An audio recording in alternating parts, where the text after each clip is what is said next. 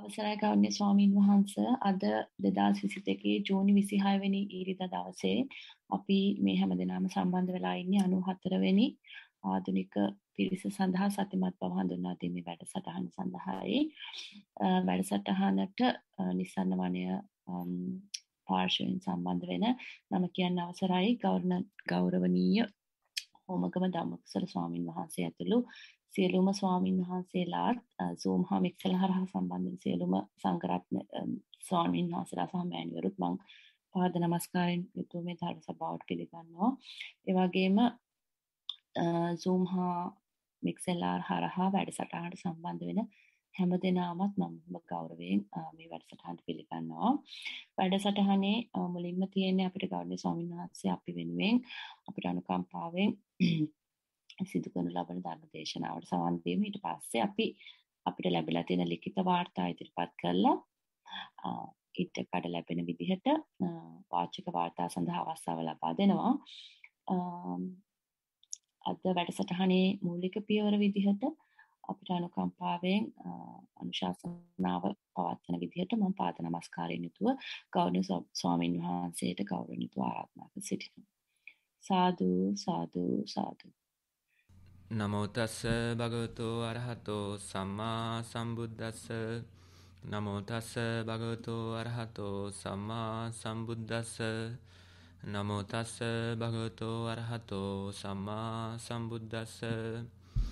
යස්මින් මනෝ නිවිසති චිත්තං චාපි පසීදති අදිට්ඨ බුබ්බකේ පෝසෝ කාමං තස්මින්පි විස්සකේ පුබ්බේව සන්නිවානේ නිවාසේන පච්චුප්පන්නේන හිතේනවා එවන්තං ජායතේ පේමං උප්පලං වයතෝදකේති.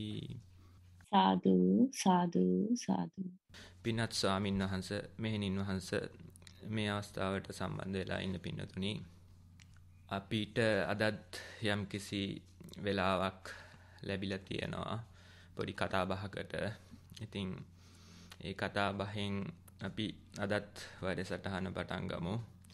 ඉතින් මේ කතා බහට අද ඉදිරිපත් වෙලා තියෙන්නේ අපි අපේ ජීවිතවලට යම්කිසි විදිහක ලං කරගන්න පුළුවන් යම්කිසි පමණකට අදාළ වෙන ධර්මතාවයක් පිළිබඳ. මේ ධර්මතාවය අපි විටෙන් විට සමහර විට අපේ ජීවිතවල අත්දැකලා ඇති. අපේ ජීවිතවල ඒ වගේ දේවල් මතුවෙලා ඇති.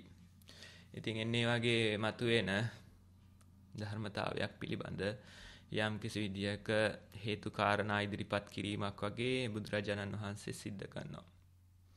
ඉතින් එහෙම දේවල් කියවෙනවත් ඇත්තටම අඩුයි.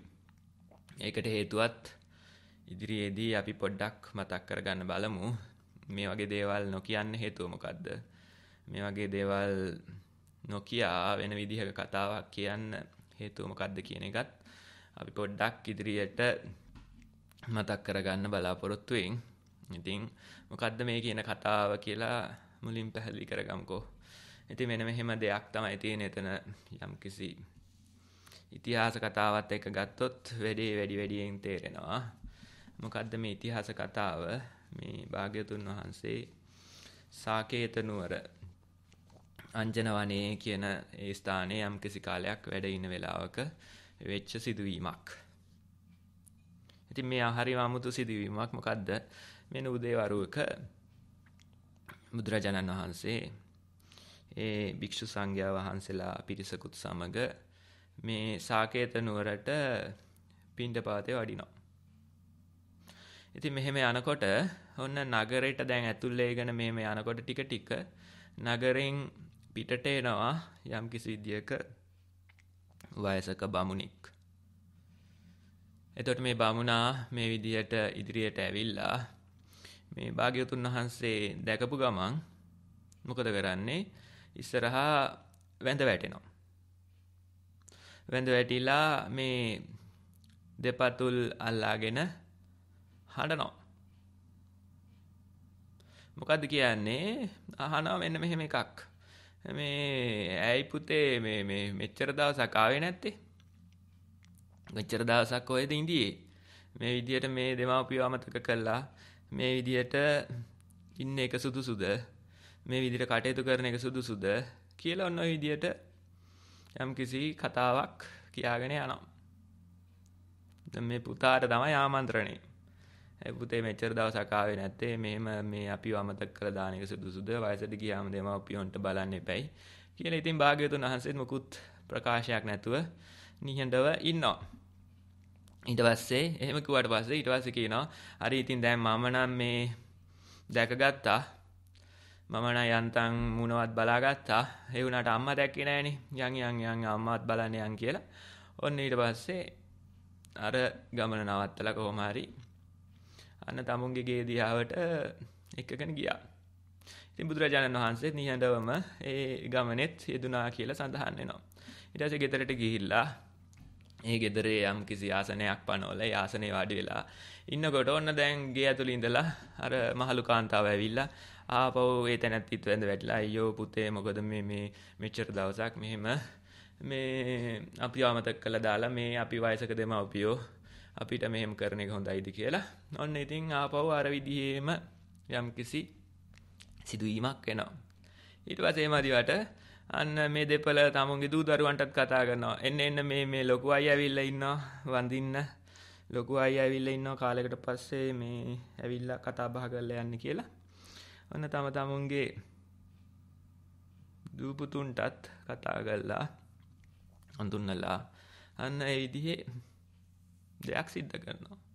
ඊට පස්සේ මෙහෙම කියලා ඊට පස්සේ කියනවා මේ හැමදාම මේ අපේ ගෙදරට පින්ඩපාතේ වඩින්න. හැමදාම අපිත් එක්ක මේ විදිහට මේ හමු වෙන්න එන්න කියලා යම්කිසි විදියක ආරාධනාවක් කරනවා. එතකොට බුදුරජාණන් වහන්සේ ප්‍රකාශ කරනවා මේ බුදුවරු හැමදාම එහෙම එක ගෙදරකට පින්ඩපාතේ වඩින්න ඒ වගේ බාරගන්නේ නැහැ. එහෙම පොරොන්දු වෙන්නේ නැහැ කියලා කියනවා. එහෙනම් දානෙට එන කට්ටියව දානේ තියෙන දවස්වලට අපේ ගෙදරට යොමු කරන්න දැනුවත් කරන්න කියලා ඔන්න විදිහේ ඉල්ලීමක් කරා. ඒක නම් කරන්නම් කියලා. ඊට පස්සේ මොකද සඳහන් වෙන්නේ මෙතන මේ දානේ ආරාධනා එන වෙලාවේදී අන්න අරගොල්ලන්ටත් පොඩ්ඩක් ගිහිල්ලා කියන්න කියලා මේ ගෙදරට යවනවා. එතකොට ඔන්න පණිවිඩයක් ආවොත් මේ බමුණා යම් කිසි විදියක අඩුපාඩු ටික හදාගෙන ඒ දානේ ස්ථානෙට යනවා කියලා සඳහන් වෙනවා. ඊළඟට එහෙම නැත්තම් ඒ නැති හැම දවසකම බුදුරජාණන් වහන්සේ අර ගෙදරටම පින්ඩපාතේ වැඩියා කියලා තමයි සඳහන් තියෙන්නේ. ඉතින් මේ විදිහට මාස කීපයක් ගත වුණාලු. මේ දෙදෙනත් යම් කිසි විදියක බණ භාවනා කටයුතු වලටත් යොමු වෙලා මේ දාන දෙන ගමනු සලකන ගමනුත් ඒ අවශ්‍ය දේවල් කරන ගමනුත් යම් කිසි විදියක මේ ධර්මයත් සාක්ෂාත් කරගත්තා කියලා සඳහන් වෙනවා. ඉතින් සඳහන් වෙලා ඉතින් ඕමෝම කල්ගෙවිගෙන යනකොට අන්තිමේදී මේ මහලු යුවල අන්න මරණයටපත් වුණා. මරණයටපත් වුණාම මේ අපි හිතමුකෝ අවමංගල්‍ය කටයුත්තක් තියෙනවනේ මොකක් හරි. ඒක වෙදින අවස්ථාවේදී බුදුරජාණන් වහන්සේත් එතෙන්ට වැඩලා අර පිරිස මැද්දේ වාඩි වෙලා ඉන්නවා. ඉතින් අර ගමේ මිනිස්සු එහෙම ඇවිල්ලා කියනවලු මේ භාග්‍යවතුන් වහන්සේ මේ ඉතින් කනගාටු වෙන්න එපා දෙමව්පියෝ නැති වුණා කියලා දුක් වෙන්න එපා කියලා මේ බුදුරජාණන් වහන්සේව ආස්වැසුවා කියලා සඳහන් වෙනවා. මේ දෙමව්පියෝ නැති ශෝකේ දරා ගන්න ඒ ආස්වැසුවා කියලා සඳහන් වෙනවා.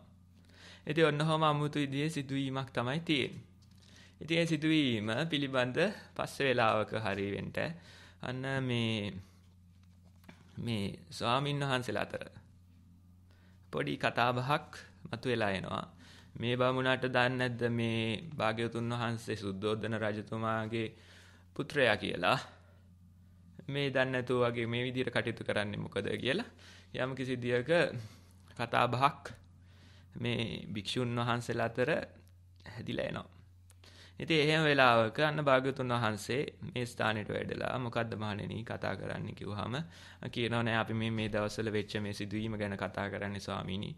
ඔබ වහන්සේ මෙච්චර මේ සුද්ධෝදන රජතුමාගේ මහා මායා දේවිගේ පුත්‍රයා කියලා දන්නේ නැද්ද මේ මිනිස්සු? ඇයි මේ විදියට මේ ලොකු පුතා කියලා ආමන්ත්‍රණයක් කරන්නේ මේ විදියට කටයුතු කරන්න කියලා.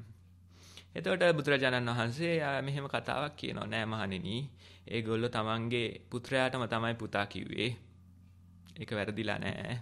ඒක හරි ඒ සිදුවීම. තමන්ගේ පුත්‍රයාටම තමයි ඒ විදිහට ආමන්ත්‍රණය කරේ. ඒගොල්ලොන්ට එහෙම වැරදීමක් කළා නෑ වගේ අදහසක් බුදුරජාණන් වහන්සේ ප්‍රකාශ කරනවා. ඉතින් එහෙම ප්‍රකාශ කළා තමයි යන්නේ යම් කිසි ඉතිහාස කතාවක් කියන්නේ මෙතෙන්ට. මොකද්ද කියනවා මේ බමුණා එක දිගට ආත්ම 500ක් මගේ පියා වෙලා ඉඳලා තියෙනවා. ඊළඟට තව ආත්ම 500ක් මගේ බාප්පා වෙලා ඉඳලා තියෙනවා. තව එක දිගට ආත්ම 500ක් මගේ මහප්පා වෙලා ඉඳලා තියෙනවා. මේ බැමිණිය 500ක් එක දිගට මව, 500ක් එක දිගට පුංචි අම්මා, 500ක් එක දිගට ලොකු අම්මා. ඉතින් එන්නේ පුත්‍ර ස්නේහය තියනවාද? ඒකෙන් තමයි ඔය කතා කරන්නේ. ඒ බැඳීමක් තියනවාද? ඒකෙන් තමයි ඔය කතා කරන්නේ. අනේ ඒගොල්ලොන් පුතා කිව්වේ පුතාටම තමයි. අය ඒකේ වැරදීමක් නැහැ කියලා යම් කිසි විදිහක අන්න අර අතීත කතා බහකුත් ගෙන හැර දක්වනවා. ඉතින් මෙන්න මේ සිදුවීම යම් කිසි විදිහක ඔය තියෙන ඔය ත්‍රිපිටකයේ ඔය ධම්මපදයේ එහෙම ඔය කතාවක් තියෙනවා. ඉතින් තියුණාට මොකද මේකේ තව කොටසක් අන්න ජාතක පාළියෙත් සඳහන් වෙනවා. අන්න ජාතක පාළියටම යන්න ඕනේ. ඉතින් මේ වගේ හොයාගෙන මේ වගේ ඒවා හොයාගන්න හරි අමාරුයි නැත්තම්. මෙන්න මේ සිදුවීම පිළිබඳ පොඩි ගාථා කිහිපයක් තමයි එතන සඳහන් වෙන්නේ. එතකොට එතන අන්න අර භික්ෂුන් වහන්සේලා අහපු ප්‍රශ්නේ වගේ ප්‍රශ්නයක් ඉදිරිපත් කිරීමක් වගේ මෙන්න මෙතන යම් කිසි විමසීමක් කරනවා. මොකද්ද කරන විමසීම? භාග්‍යවතුන් වහන්සේ මේ ලෝකයේ සමහර පුද්ගලෙක් පිළිබඳ විශේෂ ඇල්මක් ප්‍රේමයක් ඇති වේද? එයට හේතුව කුමක්ද? අන්න අර අතීත කතාව ඇහුවා වගේ විමසීමක් තමයි මේ සිද්ධ කරන්නේ. අන්න ඒකට දීපු උත්තරයක් විදිහට අන්න ගාථා දෙකක් සඳහන් වෙනවා. ඒ දෙක තමයි මම අද ඉදිරියෙන් තියාගත්තේ. යස්මින් මනෝ නිවිසති චිත්තං චාපි පසිදති අදිට්ඨ පුබ්බකේ පෝසෝ කාමං තස්මින්පි විස්සකේ.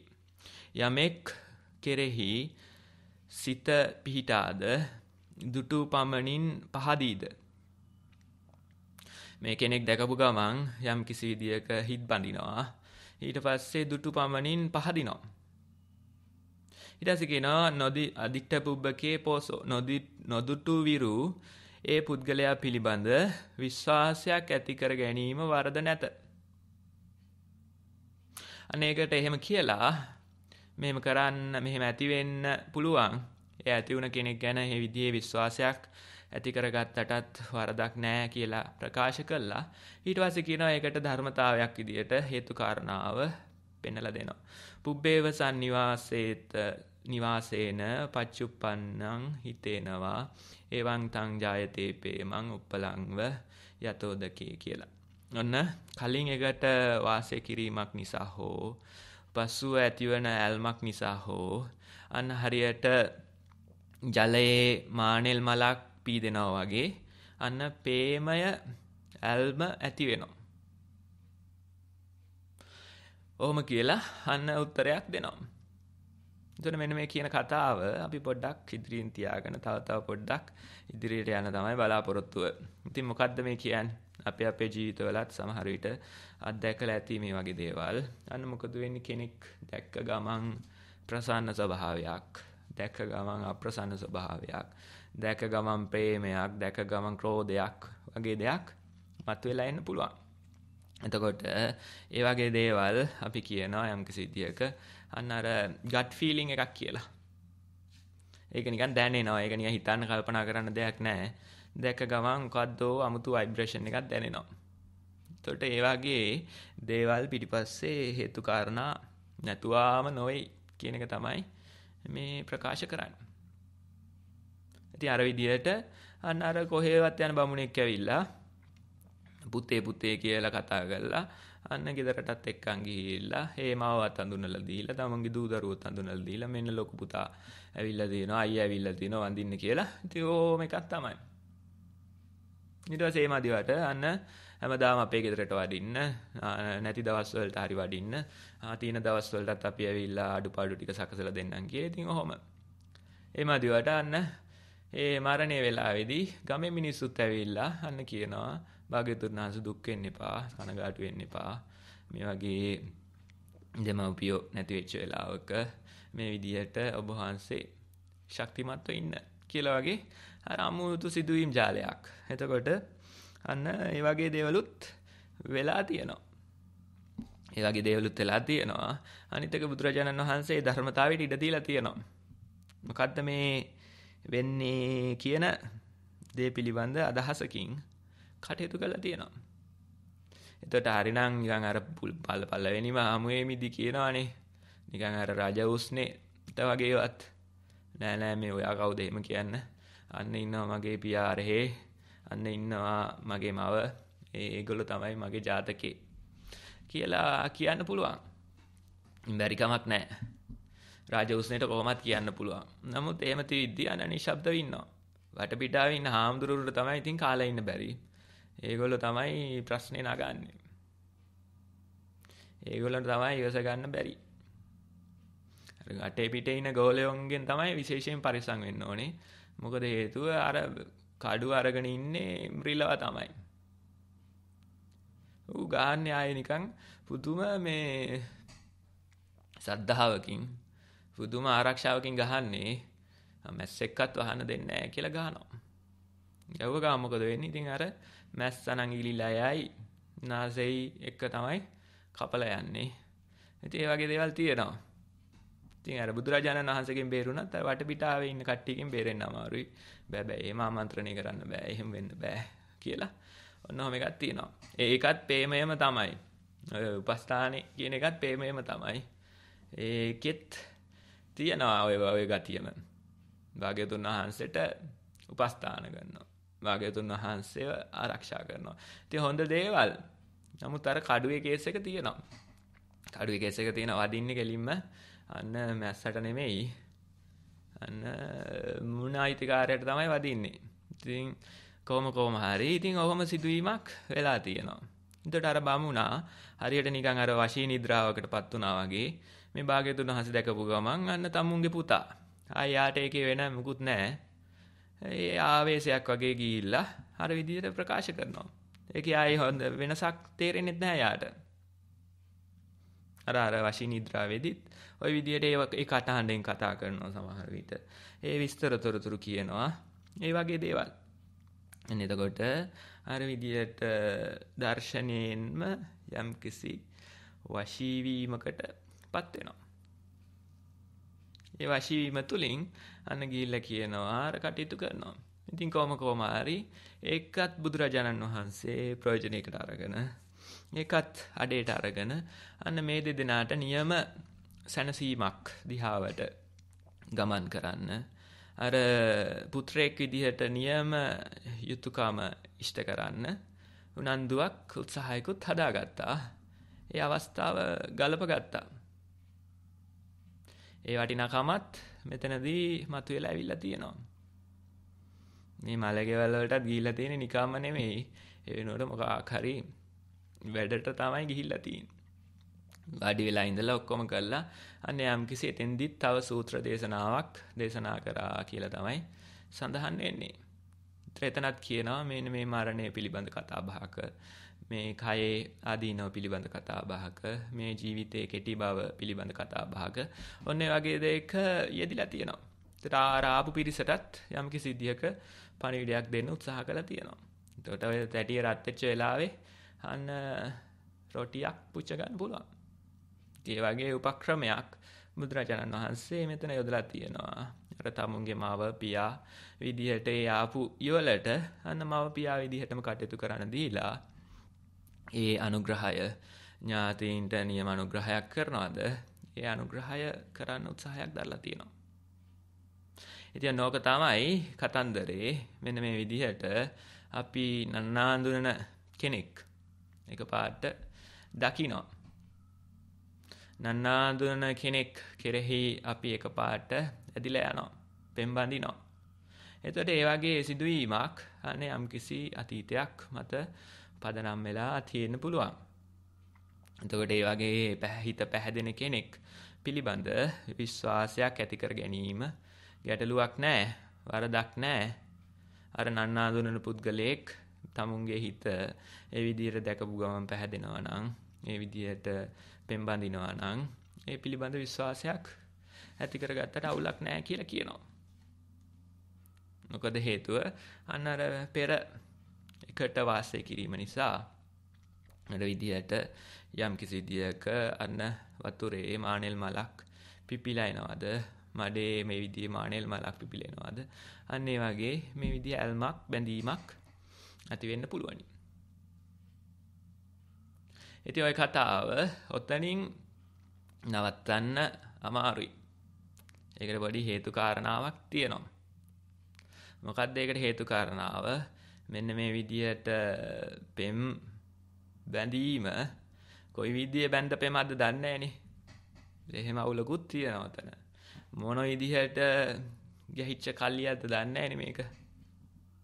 එහෙම ප්‍රශ්නයක් තියෙනවා. එතකොට අන්න සමහර විට නිකන් ණයකාරයෝ වගේ එවුනුත් ඔහොම එන්න පුළුවන්. මොකද්ද 아무තු ණයක් තියනවා ගෙවන්න. අනේ ඉතින් ඒක ගෙවනවා ජීවිතේ ඉතුරු කාලේ.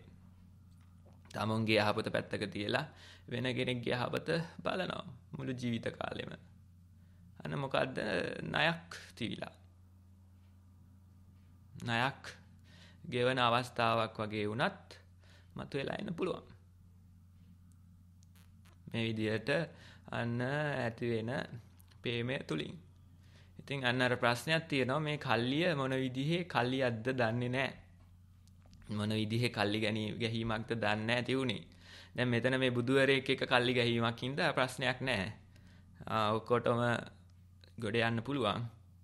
ඔක්කොමලට යහපත සලසවන්න බුදුරජාණන් වහන්සේට ඒ ඥානය දක්ෂභාවය තියෙනවා. නමුත් එහෙම නැති කෙනෙක් එක කල්ලි ගැහුනොත් අන්න අපි කොහේ ගිහිල්ලා නතර වෙයිද කියලා කියන්න බෑ. මොකද ඔය ප්‍රේමය ඇල්ම කියන එක හරියට නිකන් අර දෙපැත්ත කැපෙන ආයුධයක් වගේ. අර ගහන්නේ බොක්කෙන්ම තමයි. මැස්සටම තමයි ගහන්නේ. නමුත් ඉතින් මැස්සයි ගිලිලා යනවා. මැස්සයි ගිලිලා ගියාම අන්න ඉතින් අර නාය මුණත් එක්ක තරහ වෙලා නාය කපා ගත්තා වගේ තමයි. ඉතින් අර කඩුපාර. ඔන්න විදිහේ අනතුරක් මේ ඇල්මක් තුල ප්‍රේමයක් තුල තියෙනවා. ඒ විදිහේ අනතුරක් තියෙන නිසාමද කොහෙදෝ මේ කතාව හරි අමාරුයි. නිකන් හොයාගන්නත්. නිකන් ජාතක පාළියනේ අතීතයට ගෙතෙන්නේ. අන්න ඒකේ විතරයි තියෙන්නේ. එතනින් එහාට මේක ඉදිරිපත් කරන්නේ නැහැ. අන්න අර දෙපැත්ත කැපෙන ආයුධය නිසා. නැත්නම් ඉතින් අර දුට්ටු පමණින් පෙම්බැන්දා කියලා ඉතින් මේ සූත්‍ර දේශනාවක් හරි මොකක් හරි ඉදිරියෙන් තියාගෙන කට්ටිය ඉතින් ඕවා කර ඉඳීනේ. ඒක නිසාම නිකන් අර ත්‍රිපිටකේ පෙනෙන තැන්වල තියෙන්නේ ප්‍රේමතෝ ජායති සෝකං ප්‍රේමතෝ ජායති භයං ප්‍රේමතෝ විපමුත්තස්ස නති සෝකෝ කුතෝ භයං. ඔහොම තමයි තියෙන්නේ. අන්න මේ ප්‍රේමය නිසා සෝකේ හට ගන්නවා. ප්‍රේමය නිසා බය හට ගන්නවා. මේ විදිහට ප්‍රේමයෙන් මිදුණු කෙනෙක්ට අන්න කොහොමද දුකක් නම් ඇති වෙන්නේ? කොහොමද බයක් නම් ඇති වෙන්නේ කියලා අන්න විමසලා සිටිනවා. මෙන්න මේ දෙපැත්ත කැපෙන ආයුධය නිසා. මම දන්නේ මම මෙහෙම ගුවාම ඉතින් සමහරුන්ට හිත නරක වෙන්නත් පුළුවන්. නමුත් මට නම් ඉතින් ඔය එදා ඉඳලා ඔහොම ඒවා එච්චර වෙන්නේ නැහැ. නිකන් අර දුට්ටු පමණින් පෙම්බැන්දා ගුවට මොකෙද දන්නේ නැහැ මූ කියලා හිතෙන ගතියක් තියෙනවා නිකන්. එතකොට පොඩ්ඩක් වැඩි අවුල් යනවා. මොකද ඉතින් අර ඉනිෂියල් අර ෆෝස් එක කැඩිලා යනවනේ. එතකොට පොඩ්ඩක් වැඩි අවුල් යනවා නිකන් අර මොකද්ද දන්නේ නැහැ කේස් එක කියලා බැලෙන ගතියක් තියෙනවා. ඉතින් නැතුවම නෙමෙයි ඔය පොඩි නිකන් ඉස්කෝලේ යන කාලේ හැම පොඩ්ඩක් නිකන් අර දුට්ටු පමණින් නිකන් මොකද්ද එකක් උනේ එකක් තියුණා. ඒ වුණාට කොහොම හරි ඒක අන්තිමට ගිහිල්ලා කොට උඩ ගිහිල්ලා අන්තිමට හොඳ කෑමකුත් කාලා තමයි නතර උනේ. ඉතින් මේවත් තියෙනවා ඉතින්. දුට්ටු පමණින් හිටපු ගමන් ඉතින් පොඩ්ඩක් මේ වෙලා තියෙනවා. ඒ වුණාට සාපේක්ෂව ගත්තාම එච්චරම ඒ වගේ බැඳීමක් එන්නේ නැහැ. ඒක හොඳයි. ඒක ආරක්ෂාවට පිටලා තියෙනවා. මොකද නායකාරයෝ තෝරාගෙන ඉන්න පුළුවන් අර විදිහට. එහෙම නැත්නම් අර විදියට මොන විදියේ කල්ලියද දන්නේ නැහනේ. මොන විදියේ කල්ලියද දන්නේ නැහැ. ඔහොම කල්ලි තියනවානේ. අන්න අගාදෙටම යන කල්ලිත් තියනවා. එදා ඉඳලා අවුරුදු 500 ආත්ම 500ක් බීලා. ඈ පියා විදියට බීලා, පුංචි බාප්පා විදියට බීලා, ලොකු තාත්තා විදියට බීලා. එතකොට අන්න දැක්ක ගමන් අමුතු ප්‍රේමයක් අන්න මතුවලා ඇවිල්ලා බොනවා මේ ආත්මෙත්. එහෙම නැත්නම් වෙන මොකක් හරි එකක් කළා. මව විදියට ආත්ම 500ක් කරලා, පුංචි අම්මා විදියට ආත්ම 500ක් කරලා, ලොකු අම්මා විදියට ආත්ම 500ක් කරලා අන්තිමට මේ ආත්මෙත් කොල්ලා අන්න අපායකට යන්නත් පුළුවන්. ඒ ඔහොම දේවලුත් තියෙනවා. එහෙම දේවලුත් තියෙනවා. ඒකින්ද මේ විශ්වාසය තියාගත්තට කමකුත් නැහැ. ඒ ප්‍රේමය ඇති වෙනවා කියලා දැනගත්තට කමකුත් නැහැ. හැබැයි පොඩ්ඩක් විමසිලිනවනුකුත් ඉදිරියෙන් තියාගෙන යන්න.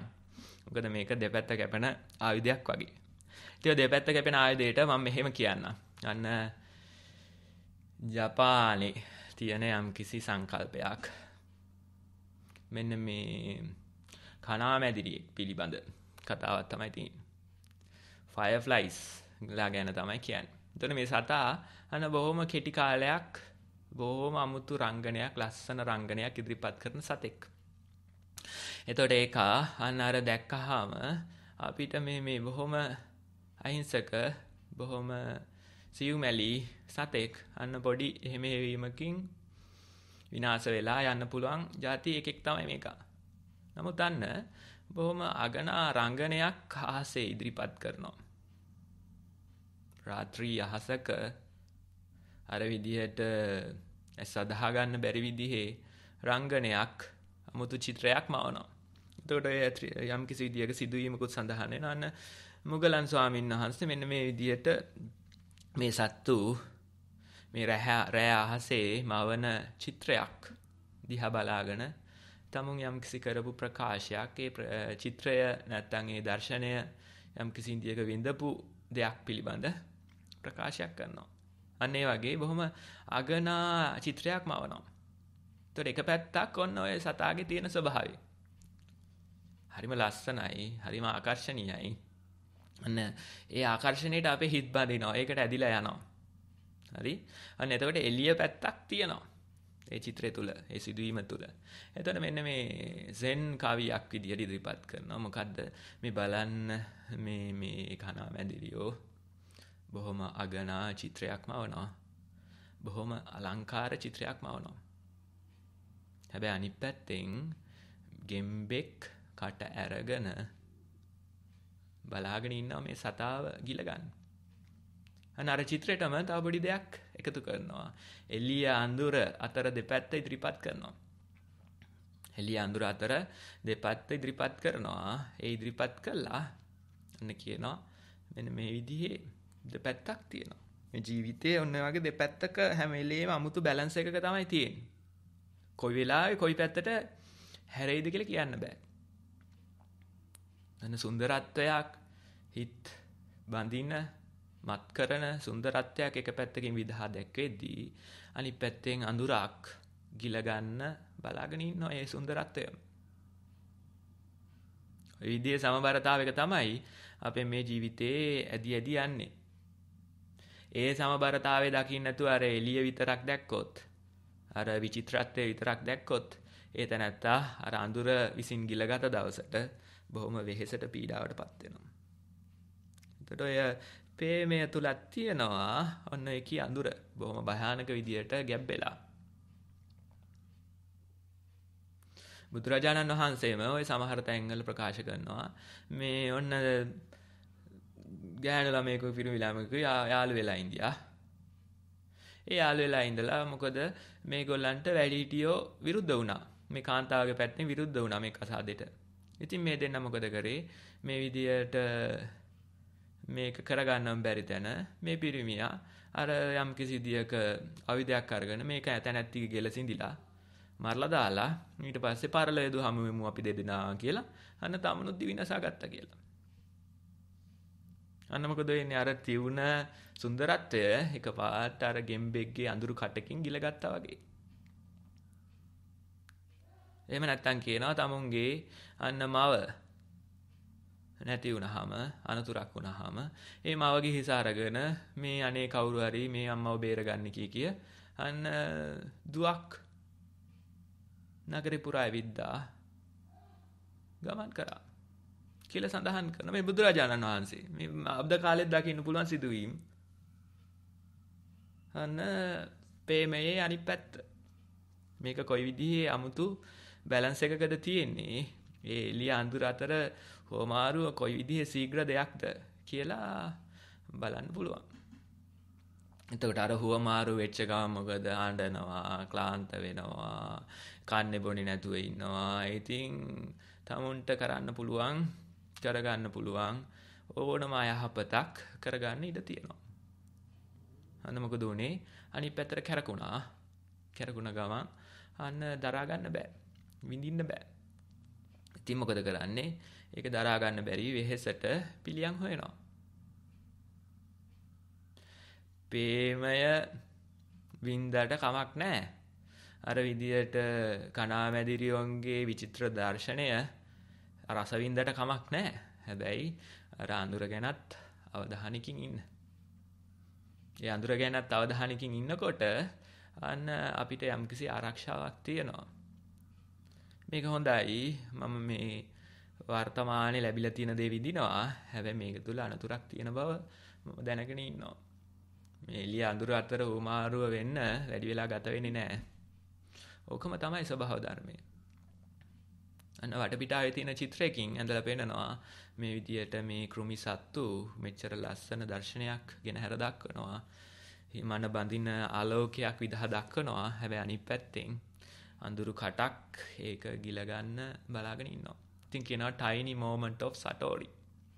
ෂණ මාත්‍ර නිවනක්. ෂණ මාත්‍ර යම් කිසි මේ යථාර්ථය පිළිබඳ හැඟීමක් මතුවලා එනවා. මෙන්න මේ සිදුවීම කියලා ප්‍රකාශ කරනවා. අර අඳුරු කටත් අර විචිත්‍රවත් මන බඳින ආලෝකෙත් අතර දෙපැත්ත. ඉතින් ඔය වගේ බැලන්ස් එකක කොහොම ගමනක්ද අපි යෙදෙන්නේ කියලා හිතලා බලන්න. ඔය තියෙන ගොඩනගාගත්ත ලෝකේ කැඩිලා බිඳිලා විසිරීලා යන්න ගත වෙන්න පුළුවන් බොහොම සුළු වෙලාවයි. ඒක විසිරලා ගියපු දවසට අනේ දෙයියනේ මොකද මේ වුනේ කියලා හිස අද බැඳගෙන දැඟලුවට වැඩක් නැහැ. අර විදියට පරලෝදි හමුවෙමු කියලා දිනාගත්තට වැඩක් නැහැ. අර විදියට හිස අරගෙන පණ දෙන්න කවුරු හරි හොයාගෙන ගියාට වැඩක් නැහැ.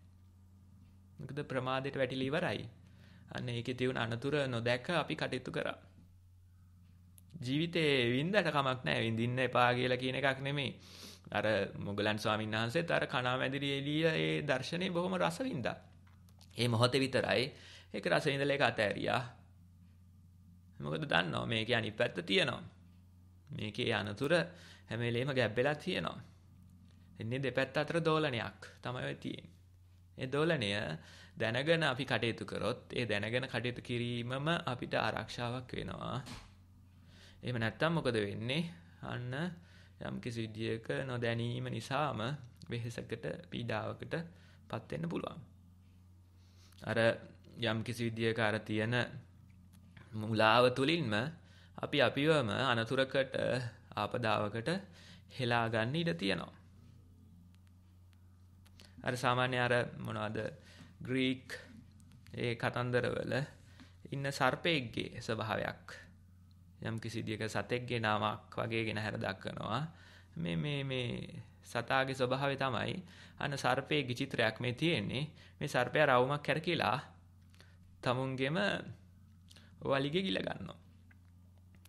ඕරබරොස් වගේ නමකින් තමයි මේක අඳුන්වන්නේ. ඒතර මේ දාර්ශනික බොහොම ගැඹුරු මතවාදයක් පෙනෙන දෙයක්.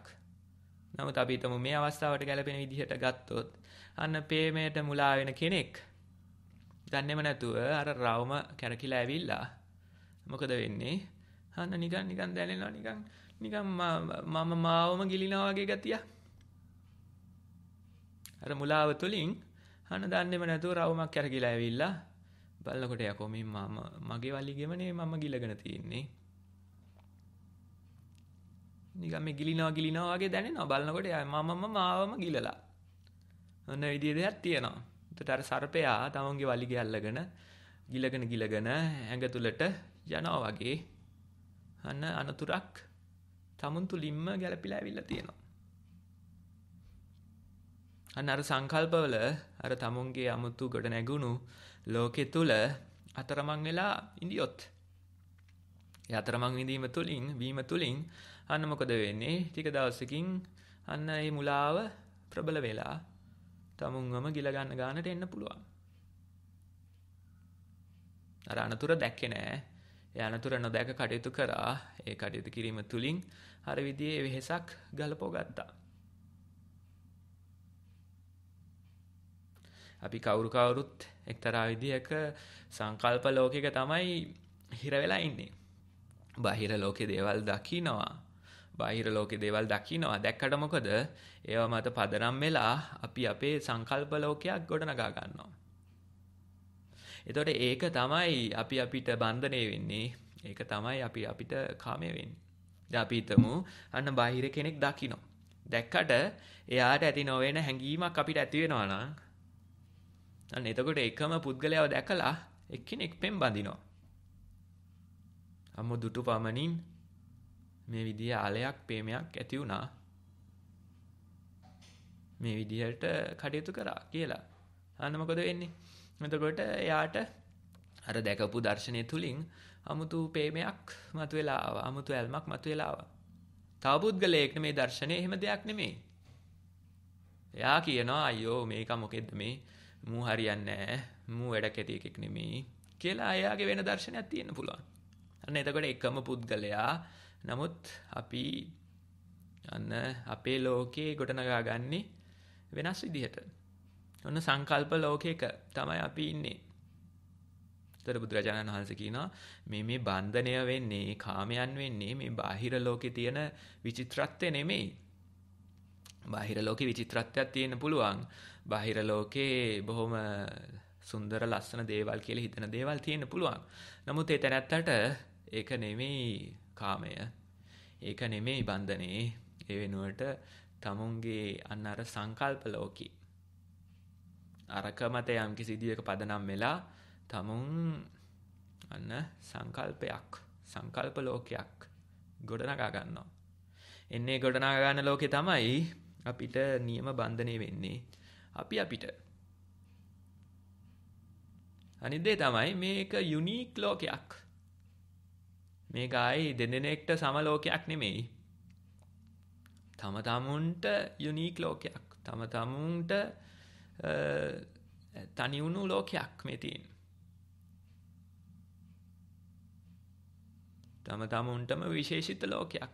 වෙන කෙනෙක් ඒ ලෝකෙ තුල නැහැ. සමහර විට අපිට දකින්න පුළුවන් ඕන හිත මිත්‍රයෙක් ඇවිල්ලා පිටට තට්ටු කරලා කියනවා ඔයාට ඔය තියෙන ප්‍රශ්නේ මට තේරෙනවා කියලා නම් අපේ හිත සනසවන්න උත්සාහ කරනවා. එහෙම නැත්නම් දෙමාපියෙක් ඥාතියෙක් ඇවිල්ලා සහෝදරියක් ඇවිල්ලා අන කියනවා මට තේරෙනවා අක්කගේ නංගිගේ දුක. මට තේරෙනවා මල්ලිගේ දුක කියලා ඔන්න විදියට හිත සනසවන්න උත්සාහ කරනවා. එහෙම උත්සාහ කරාට මොකද? ඒ තේරෙනවා කියලා කිව්වට මොකද? එහෙම තේරෙන්නේ නැහැ. එහෙම තේරුම් ගන්න බෑ. මොකද අරයාගේ සංකල්ප ලෝකේ යම් කිසි දල අදහසක් අරගන්න පුළුවන් මේක වින්දා මෙහෙම ඉත්තමාරුක ඉන්නවා ඇති කියලා වගේ. නමුත් එයාට ඒ දැනෙන පීඩාව වෙහෙස එයාට අදාළ දෙයක්. ඒක වෙන කෙනෙක්ට කියන්න බෑ. සමහර විට අපිට හිතෙනවා යකෝ මොකටද අප්පා මේ වගේ දෙයකට ඔච්චර දාංගලන්නේ. ඕක පොඩ්ඩක් අතහැරලා දාන්නකෝ කියලා. ඒ වුණාට අන්න හොම්බ කාට රිවර්ට් වෙන්න ගහන්න පුළුවන්. මොකද හේතුව අන්න එයාට ඒක බොහොම වටිනා දෙයක්. එයාට ඒක මහ විශාල දෙයක්. එයාගේ මුළු ලෝකයම ඒක වෙන්න පුළුවන්. දැන් කාලේ හැටියට නම් අර අතේ තියෙන හෙල්මට් එකෙන් ගහන්න පුළුවන්. ඔය වගේ දෙයක් කිව්වොත්. එයාට ඒක හරිම රියල්. එයාට ඒක හරිම ස්ථිර ඝන බාල ලෝකයක්. ඒකට අපිට ගිහිලා ඇනලා කියන්න බෑ අයියෝ ඔක මොකද අතර දාන්නෝ කියලා. එහෙම කියන්න බෑ. ඒ වෙනුවට තේරුම් ගන්න මේ අපි එක එක්කෙනා මේ අතරමං වෙලා ඉන්නේ ඇත්තටම. මනසෙන් අපි තනි වෙලා ඉන්නේ. කොච්චර වටපිටාවේ ගැවසුණත් කොච්චර පිරිස් මැදට වෙලා ඉඳියත් අන්න හිත තුලින් අපි සදාකාලිකව තනි වෙච්ච මිනිස්සු එක එක්කෙනා. එතකොට එන්නේ තනිකම පාළුව තමයි අන්න අර විදියට ප්‍රශ්න ගැටලු විදියට ඉදිරිපත් වෙන්නේ. මොකද මෙන්න මේ සංකල්ප ලෝකේ අපි හිර වෙලා ඉන්නවා. තේරෙන්නේ නැද්ද මේ මම කියන එක? තේරුම් ගන්න බැරිද මම කියන එක? තේරුම් ගන්න බැරිද මගේ වෙහෙස කියලා විමසා සිටිනවා. බෑ තමයි. ඒකයි වැඩේ. ඉස්සර කාලෙක ඔන්න ඔය වගේ අවස්ථාවක මට නිකන් වැරදිලා වගේ කියවුන එකක් මට දැන් මේ ඔලුවට ආවා. මොකද ඔන්න ඔය වගේ ප්‍රශ්න ටිකක් කෙනෙක් මගෙන් ඇහුවා. දැන් මේ තේරුම් ගන්න බැරිද මේ මම මේ විදිහේ තියෙන ප්‍රශ්නේ තේරුම් ගන්න බැරිද මේ මම මේ විදිහට වෙහෙස වෙන්නේ ඇයි කියලා ඔය විදිහට ඇහුවා. මම දැන් පොඩක් ආවේගිකින් වගේ වෙන්න පුළුවන්. මං දන්නේ කොහොමද මට තේරෙන්නේ කියලා. නිකන් ඇසිඩ් ගහුවා වගේ වුණා. ඉතින් හරිනේ. නැත්තම් තේරෙනවයි කියන්නේ. වැරදිලා වගේ හරි දෙයක් තමයි කියවිලා තියෙන්නේ. බලුවාම වැරදිලා වෙච්ච දේවල් ඔක්කොම හරි දේවල් තමයි වෙලා තියෙන්නේ. වැරදිලා වුණා වගේනේ තේරෙන්නේ. ගියානේ මේ පුතේ ග්‍රහය අරන් ගියා කියලා අර කියන්නේ ජෝ. ඒ විදිහට වෙච්ච දේවල් බැලුවාම ඔක්කොම හරි දේවල්. තේරෙන්නේ නැහැ. එහෙම තේරුම් ගන්න කොහොමද? තේරෙන්නේ නැහැ. ඇසිඩ් ගැහුවා වගේ වුණා ඒ වචන දෙක තුන. ආයි සම්පූර්ණ අනිත් පැත්තට හැරිලා ගියා. අනිත් පැත්තට හැකිලිලා ගියා. ඒක තමයි වැඩේ. තේරෙනවා කියලා ඉන්න පුළුවන් ටික කාලයක්. හැබැයි දවසක් එනවා තේරෙන්නේ නැහැ ඕක ඉතින්. මට තේරෙන්නේ කොහොමද? කියවෙන දවසක් එනවා. අනේ එදාට අර දුරස්සීම සිද්ධ වෙනවා. ඔක තමයි වැඩේ. අනේ එක එක්කෙනා තනියෙන් විසඳ ගන්න ඕනේ ප්‍රශ්නයක් මෙතන තියෙන්නේ. කාටවත් ඇවිල්ලා කරලා දෙන්න බෑ. කාටවත් ඇවිල්ලා විසඳන්න බෑ. ඒ වෙනුවට තමුන් විසඳ ගන්න. තමුන් ගනුදෙනු කරලා බලා ගන්න. මේ සැබෑවට මම තනි වෙලා කියන එක අඳුන ගන්න මේ සංකල්ප ලෝකේ. ඒ අඳුන ගැනීම තුලින් අපිට පුළුවන් නිවනක් විවේකයක් කියන එක සාක්ෂාත් කරගන්න. අර බුදුරජාණන් වහන්සේ අර පිරිසට නිකන් අනුග්‍රහයක් විදියට ඉන්නවා පුතා වගේ ටික දවසක්. මාසයක්, දෙකක්, තුනක්, හතරක් ඉන්නවා. අර මිනිස්සු ඇවිල්ලා අනේ ඉතින් දෙමව්පියෝ මැරුණාට දුක් එන්නේ බවාගේ තුන් වහන්සේ කියන ගණනට ඉඳලා තියෙනවානේ. මෙච්චර කාලයක් ඉඳලා තියෙනවා, මාස කීපයක් ඉඳලා තියෙනවා. ඒ ඉන්දියේ මොකටද? අන්න මෙන්න මේ අනුග්‍රහය කරන්න තමුන් තේරුම් ගත යුතුයි. තමුන්ගේ ලෝකේ. තමුන් අධ්‍යයනය කළ යුතුයි තමුන්ගේ ලෝකේ. ඒක වෙන කෙනෙක්ට කරන්න බෑ. ඒ පරීක්ෂණේ තමයි අපිට ඉදිරිපත් වෙලා තියෙන්නේ. වෙන මොකක්වත් නෙමෙයි. ඔය බාහිර ලෝකේ මැජික් හොයාගෙන යන්න එපා. එහෙම වැඩක් ඇති මැජික් එකක් නෑ ඕකේ. හිතනවා මොකක් හරි එකක් කියයි නිකන් උඩින් යන එකක් කියයි. ඉගිල්ලෙන එකක් කියයි. කිව්වේ නැතත් මේ යන්න පුළුවන් ඇති කියලා හරි හිතනවා. මේවා නේ තියෙන්නේ. අර මුලාව තමයි හොයාගෙන යන්නේ. අර ටික තව වෙලාවකින් තේරෙනවා නිකන් මම මාවම ගිලිනා වගේ ගතියක්. ගිලෙන්න නිකන් අනිත් නිකන් ශරීරය යට කොටසෙන් නිකන් වේදනාව වැඩි වෙනවා වගේ. තව තදේට ගිලනකොට තව අමාරුයි. අන්න සර්පයා කැරකිලා ඇවිල්ලා තමුන්ගේ වලිගෙම ගිල ගන්නවා. ඒ විදිහේ ගැටලුවක් තමයි මේ තියෙන්නේ. ඒක විසඳ ගන්න මැජික් හරියන්නේ නැහැ. 아무තු විශ්වකර්ම හරියන්නේ නැහැ. වෙනුවට බොහොම සරල වැඩක් තියෙනවා. අන්න යම් කිසි කෙනෙක් අපි හිතමු මුනිවරයෙක් පිරිසක් මැද බණ කියනවා. පිරිසක් වට කරගෙන යම් කිසි මඟ පෙන්වීමක් සිද්ධ කරනවා. ඒ සිද්ධ කරනකොට මෙහෙම කාලය ගත වෙනකොට අන්න මෙතෙන්ට එනවා වෙන අපි හිතමු වෙන නිකායක තව මහණෙක්. මෙතනත්තට දිරවන්නේ නැහැ මේ ලොකු පිරිසක් වට වෙලා ඉන්නවා. මෙතනත්තා මේ අමුතු බණක් කියනවා. ඉතින් මෙතනත්තට බොහොම හිතට වෙහසක් තරහක් මතුවලා එනවා. මෙයාද මේ වැඩ එහෙම නෙමෙයි අපේ නිකායනේ හරියට වැඩ කරන්නේ අපේ ගුරුවරයානේ නියම ගුරුවරයා කියලා යම්කිසි වෙහෙසක් මතුවෙලාම මේ තැනත්තා අර සභාව මැදට ගිහිල්ලා යම්කිසි සභාවට බාධා කිරීමක් සමග ප්‍රකාශයක් කරනවා මේ අපේ ගුරුන් වහන්සේ මේ ගඟක් තියුණා මහා ප්‍රචණ්ඩ ගඟක් ඒ ගඟෙන් එගොඩ වෙන්න ආවම මේ ගඟ දෙගොඩ තලා යනවා මහා ගම් වතුරක්. හැබැයි මේ ගුරුන් වහන්සේ මොකද කරේ මේ පැත්තෙන් ඉහළට නැගිලා අහසට නැගිලා මේ ගඟ හරහා ගිහිල්ලා එහා පැත්තේ හිටියා. තමසිට පුළුවන් දේ වගේ වැඩක් කරන්න කියලා අන්න මහා අභියෝගයක් කරනවා. මහා අභියෝගයක් ප්‍රකාශ කරනවා මේ තැනත්තට. එතකොට මේ කතා බහ කර ඉන්දිය මේ තැනත්තා ප්‍රකාශ කරනවා බොහොම විවේකී මනසකින් වගේ සැහැල්ලුවෙන් වගේ උත්තර දෙනවා. කියනවා ඉතින් ඕකනම් ඉතින් අර කොකෙට්ටත් කරන්න පුළුවන් නේ.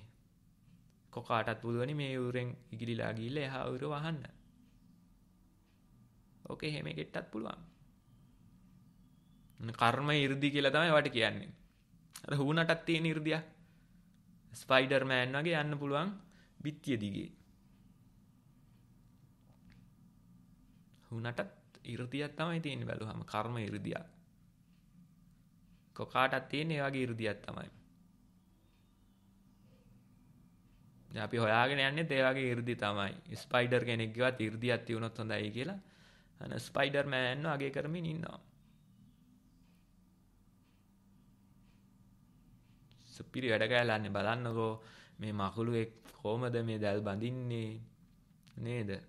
පිටිය දිගේ යන්නේ අර දැලේ එලිලා ඉන්නේ කොහමද කියලා ඉතින් පැය ගණන් වැය කරනවා. පොඩි දරුවන්ටත් අඳුනලා දෙනවා බලන්න පුතේ කරනවා නම් වැඩක් වන්න පිටියක් දිගේ බඩ ගන්න පුළුවන් නම් සීලිමක දැලක් බඳින්න පුළුවන් නම් උඩ බිල්ඩිමක ඉඳලා අන්න පහලට එන්න අර විදිහේ දැලක් උපකාරයෙන් දැලක් ආධාරයෙන් කියලා ප්‍රකාශ කරනවා. අනර මේ ගම් යූරෙන් ගොඩ වෙලා එහා ගම් යූරේට පියාඹල යන්න පුළුවන්ද කියලා ඇහුවා වගේ. නා කොකාටත් පුළුවන් නේ ඕකන කියලා කියනවා. එතන මොකද්ද එහෙනම් මේ කියන්නේ? මගේ තියෙන 이르දිය තමයි මේක. මොකද්ද? මම කන වෙලාවට කන බව දන්නවා. මම ඇවිදින වෙලාවට ඇවිදින බව දන්නවා. මම මොන හරි පානය කරන වෙලාවට පානය කරන බව දන්නවා. යම් වැඩක් කරනවද ඒ බව දන්නවා. ඔන්න මගේ 이르දිය. ඕක තමයි මගේ තියෙන මැජික් එක කියලා ප්‍රකාශ කරනවා. අර විදිහේ මහා අභියෝගයක් වගේ ආපු එක. ඒ අභියෝගේ බාර ගන්නව වෙනුවට කියනවා. ඕක නම් ඉතින් කාටත් පුළුවන් අර කොකෙට්ටක් පුළුවන්. හැබැයි මෙන්න නියම වැඩේ. ඉතින් ඔකට තමයි පූර්ණ අවබෝධය කියන්නේ. මොකද්ද පූර්ණ අවබෝධය? අන්න ඇවිදිනකොට ඇවිදින බව දන්නවා. වාඩි වෙලා ඉන්නකොට වාඩි වෙලා ඉන්න බව දන්නවා. කනකොට බොනකොට ඒ බව දන්නවා. තරහ ගියපු වෙලාවට තරහ ගියපු බව දන්නවා. හිතවිලි ඇවිස්සලා හිත පුරා දඟලන වෙලාවට ඒ බව දන්නවා. ඒ කටයුතු කරන වෙලාවට ඒ බව දැන ගැනීමක් තියෙනවා. අන්න පූර්ණ අවබෝධය.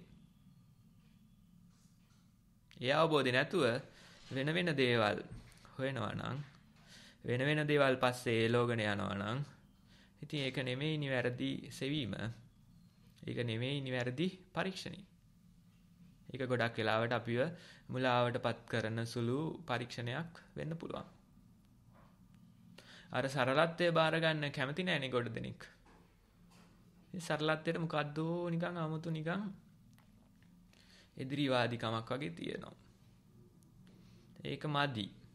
ඊට වැඩිය මොන හරි විශේෂ දෙයක් තියෙන්න ඕනේ. ඊට වැඩිය මොනවා හරි වටිනා දෙයක් තියෙන්න ඕනේ. ඒ වටිනා දේ තමයි හොයන්නේ. ඒ වටිනා දේ පස්සේ තමයි එලෝගෙන යන්නේ. කොච්චර වුණත් බලන්න නිකන් අර කෙනෙක් දුටු පමණින් ඒ විදිහේ පෙම්බැන්දොත් නිකන් පොඩි තියනවානේ 아무තු නිකන් මොකද්ද එකක්. ඒ වගේ දෙයක් තුණා නම් හරි ෂෝක්. ඒ වගේ දෙයක් හඹාගෙන යන්න තියුණා නම් හරි ෂෝක්. මේව වැඩක් නෑ. ඇවිදිනකොට ඇවිදින බව දැනගන්නවා කියන්නේ මොකක්ද ඒක ඇති වැඩේ? වාඩි වෙලා ඉන්නකොට වාඩි වෙලා ඉන්න බව දැනගන්නවා කියන්නේ මොකක්ද ඒක ඇති වැඩේ? ආහාරයක් ගන්නකොට ඒ බව දැනගන්නවා කියන්නේ මොකක්ද ඒක ඇති වෙයි. ඌව මොනවද අප්පා කියලා කියනවා. ඉතින් මොනවදෝ වෙන වටිනාකමක් තමයි හොයාගෙන යන්නේ. මම අර පහුගිය දවසක දැන් මේකට මේ කොහොමවත් කියලා දෙන්න බෑ. ඊට පස්සේ මම ඇහුවා දැන් මේ ඇතුළේ හුස්මේ පිට වෙන හුස්මේ වෙන් කරලා අඳුරන්න පුළුවන්ද? ඔව් කියලා කිව්වා. ඊට පස්සේ මොකද්ද වෙනස? ඔන්න දැන් පොඩ්ඩක් කල්පනා කරනවා.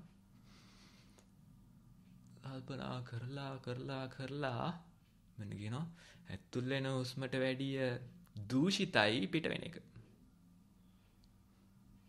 අනේ විද්‍යාව පොතෙන් කොහොම හරි කොටසක් කල්පනා වුණා. හරිනේ කාබන් ඩයොක්සයිඩ් වැඩි, ඔක්සිජන් අඩුයි. හරි ඇතුළේ වෙන එකට වැඩිය දූෂිතයි පිට වෙන එක. එහෙම නැත්තම් කියනවා අනේ මම මේ විදියට වාඩි වෙලා ඉඳද්දි අමුතු නිකන් ඇස් නිලංකාර කරලා යන විදිහේ ආලෝකයක් ආවනේ ස්වාමීන් වහන්සේ. මොකද්ද දන්නේ ඒකනේ කියලා ඔන්න ඉතින් කියනවා. ඊට පස්සේ මං කිව්වා ඔය එතන ලයිට් එකකුත් දාලා දුන්නා. ඔය ලයිට් එක දිහා බලනකොට S2 වහගෙන කියලා. ඒක එතකොටත් තියනව නේද එහෙම එකක් කියලා. ඊට පස්සේ ඇත්තටම S2 වහගෙන අර ලයිට් එක දිහා ටිකක් වෙලා බලන් ඉඳියා. අර පිස්සොත් එක ගනුදෙනු කරගෙන පොඩි ජොලියකුත් තියෙනවා අප්පා නිකන් අර නිකන් කෝකුණන් නිකන් අර නිකන් අර දවස දුවා ගන්න පෙට්‍රල් ටිකක් හම්බ වෙනවා. නැත්තම් කිසි නිකන් රහක් නැති ජීවිතයක් නෙමෙයි මේක. මං ඉතින් කරන්නේ ඔය වගේ මොනවා හරි ඔය වගේ මොකක් හරි අවසලා ඉතින් ඒකෙන් පොඩි නිකන් අර පොඩි පෙට්‍රල් ටිකක් ගහ ගන්නවා hina කාලා ජීවත් වෙනවා කියන්නේ. අනේ ඉතින් ඇත්තටම විනාඩියක් විතර බලාගෙන ඉඳියා S2 වහගෙන අර ලයිට් එක දිහා. බලාගෙන ඉඳලා කියනවා ඇත්තනේ ස්වාමීන් වහන්සේ ඒකිනුත් එනවා තමයි. එහෙනම් එච්චර ගණන් ගන්න දෙයක් නෙමෙයි. තව කෙනෙක් දවසක් ඇවිල්ලා මේ අර නිකන් සාමාන්‍ය පොඩි නිකන් අර දෙයක් තියෙනවා කැප කරනවා කියලා ඔය බීජ තියෙන ද්‍රව්‍ය වල ආහාරයට ගන්න කලින් කැප කරනවා කියලා එකක් කියනවා. ඉතින් ඒකේදී අපි හිතමු peer ගෙඩියක් ගත්තොත් peer ගෙඩිය කප්පියම් කරනවා කියලා යම් කිසි නිකන් ඔය බුදුරජාණන් වහන්සේගේ පැනවීමක්. ඉතින් ඒක සිද්ධ කරනවා සාමාන්‍යයෙන් ඔය. ඉතින් ඒක සිද්ධ කරනකොට දවසක් කෙනෙක් ඇවිල්ලා දන්නේම නැහැ මේක.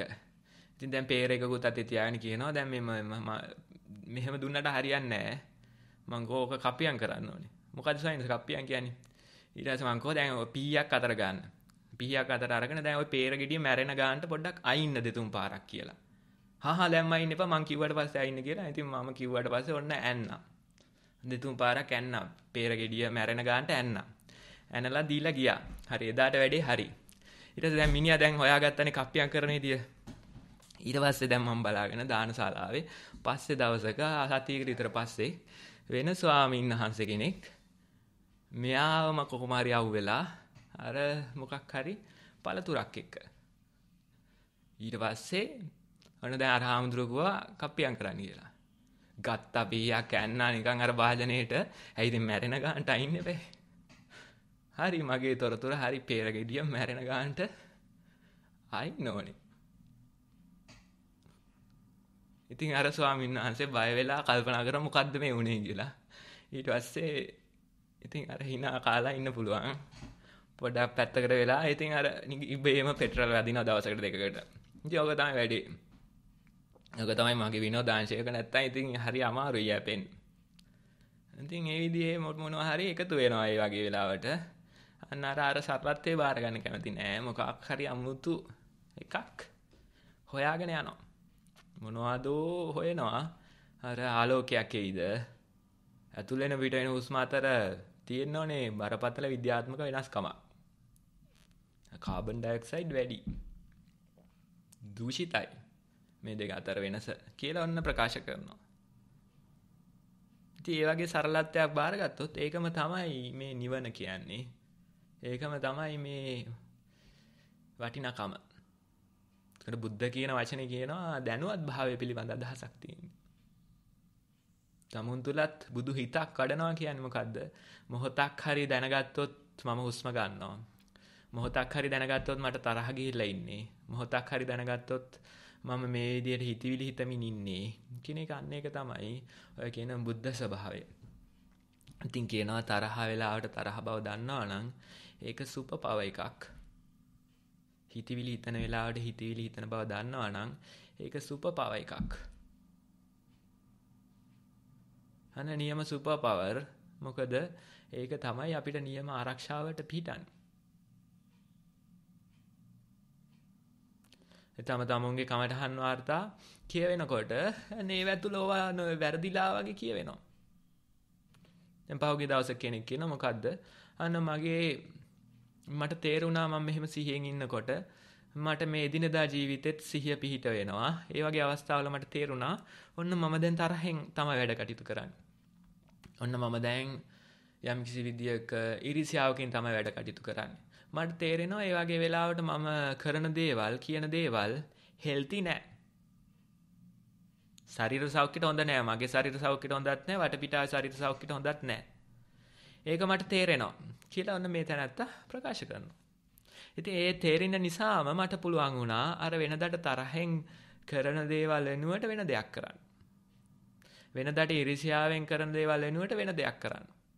මට පුළුවන්කමක් ලැබුණා. අන්න නියම සුපර් පවර් එක තමුන්ගේ වැඩ කටයුතු වල අයිතිය තමුන් නතු කරගන්නවා. නැත්තම් යන්නේ අර ආවේගයට වෙන කෙනෙක් බටන් ඔබනකොට අපි අවිස්සලා නටලත් ඉවරයි. හරියට මේ බටන් එකට නටනවා. ආය වෙන එකක් ඔබන්න ඕනේ නැහැ. ඒ වෙනුවට අන්න තමුන්ගේ පාලනය තමුන්ට නතු කර ගැනීමක්, තමුන්ගේ ස්වභාවය තමුන් නිවැරදිව කටයුතු කිරීමක් වගේ දෙයක්.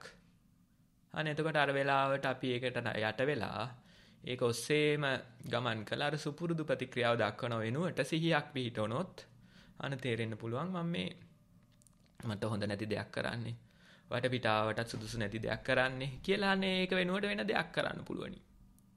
සාමාන්‍ය හුරු පුරුදු ප්‍රතික්‍රියාව තමයි අපි හිතමු අපිට ප්‍රිය දනවන දේවල් වලට අපි ප්‍රියශීලී විදිහට ප්‍රතික්‍රියා කරනවා. අප්‍රිය දනවන දේවල් වලට අප්‍රිය විදිහට ප්‍රතික්‍රියා කරනවා. තරහට තරහෙන් උත්තර හොයනවා.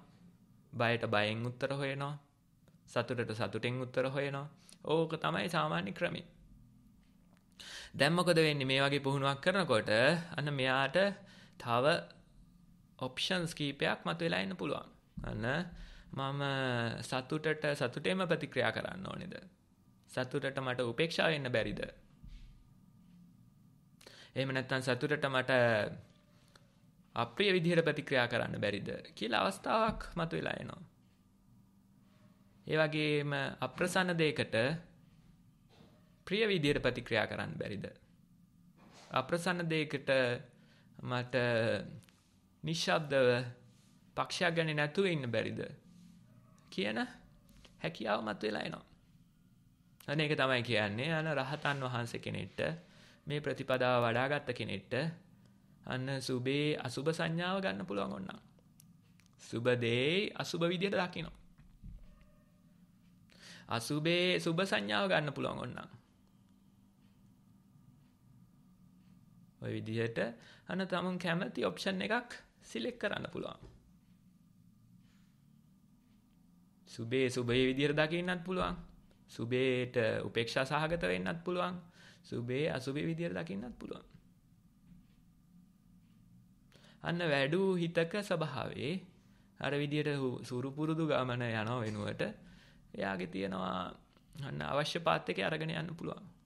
සුදුසු විදිහට කැමති විදිහට අරන් යන්න පුළුවන්.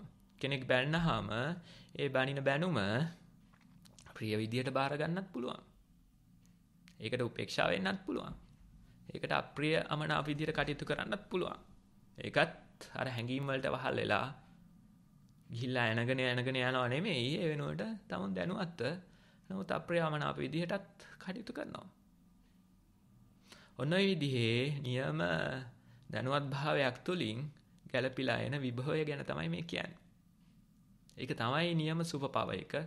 එහෙම නැතුව නිකන් ඊවට යට වෙලා අර සංසාර පුරුද්ද විදියට යනවා නෙමෙයි. එතකොට ප්‍රේමයක් ඇති වුණත් මෙන්න මේ ප්‍රේමෙත් කැමතිනම් සුබ විදියට, කැමතිනම් උපේක්ෂා සහගත විදියට, කැමතිනම් අසුබෙත් දකින්න පුළුවන්. උද ප්‍රේමෙත් තියනවා අන්නර ගෙම්බාගේ ගිල ගන්න බලාගෙන ඉන්න අඳුරු කට වගේ ස්වභාවයක්.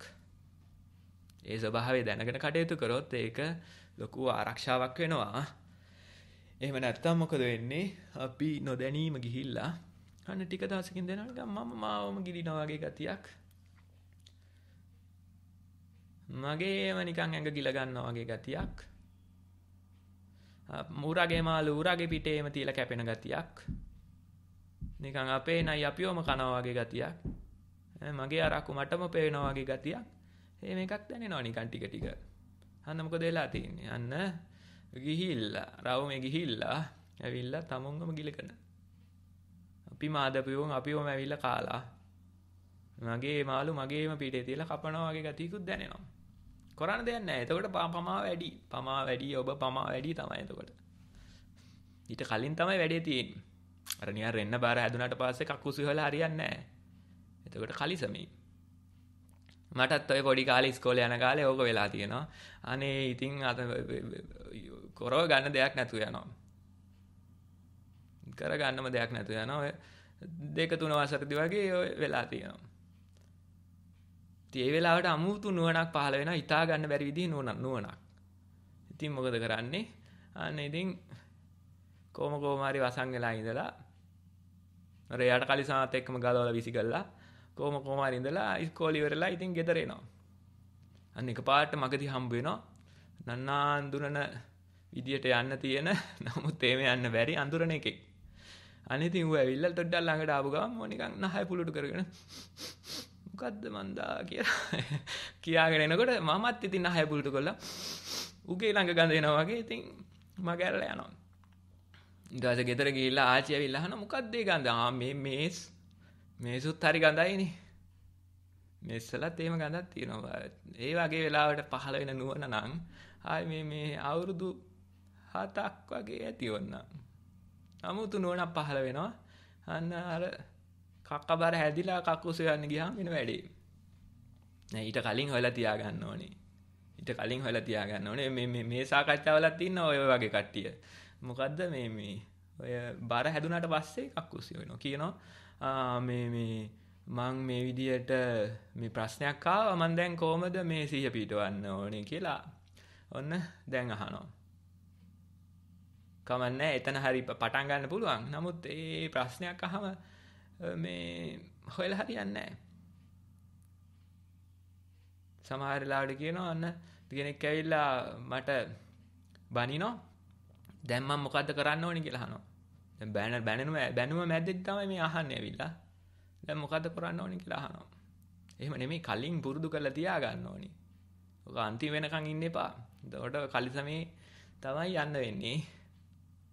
කලිසමේ තමයි ගිහිල්ලා නතර වෙන්නේ. ඊට පස්සේ ගන්ධස්සාරී ඉතින්. නෑ ඊට කලින් පුරුදු කරගන්න. මේක ටිකෙන් ටික පුරුදු කරන්න ඕනේ දෙයක්. එකපාරට ගිහිල්ලා ওই විදියට මේ තරහ යන තැනකදී කෙනෙක් බයිනකොට මේක පුරුදු කරන්න අමාරුයි.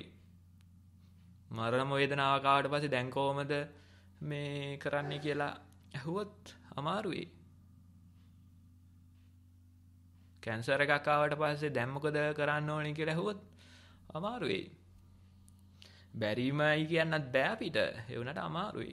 අර අච්චර බණ ආලා භාවනා කළා අනාථ පිණ්ඩික සිටුතුමා අන්න මරණ මොහොතේදී අන්න පණිවිඩයක් කියනවා මගේ මේ උදරේ පලනවා වගේ කැත්තකින් මගේ මේ හිස යම්කිසි පුරුෂයෙක් රැහැනකින් බැඳලා දෙපැත්තට අදිනවා වගේ එච්චරට මගේ හිස වේදනයි එච්චරට මගේ මේ උදරය වේදනයි.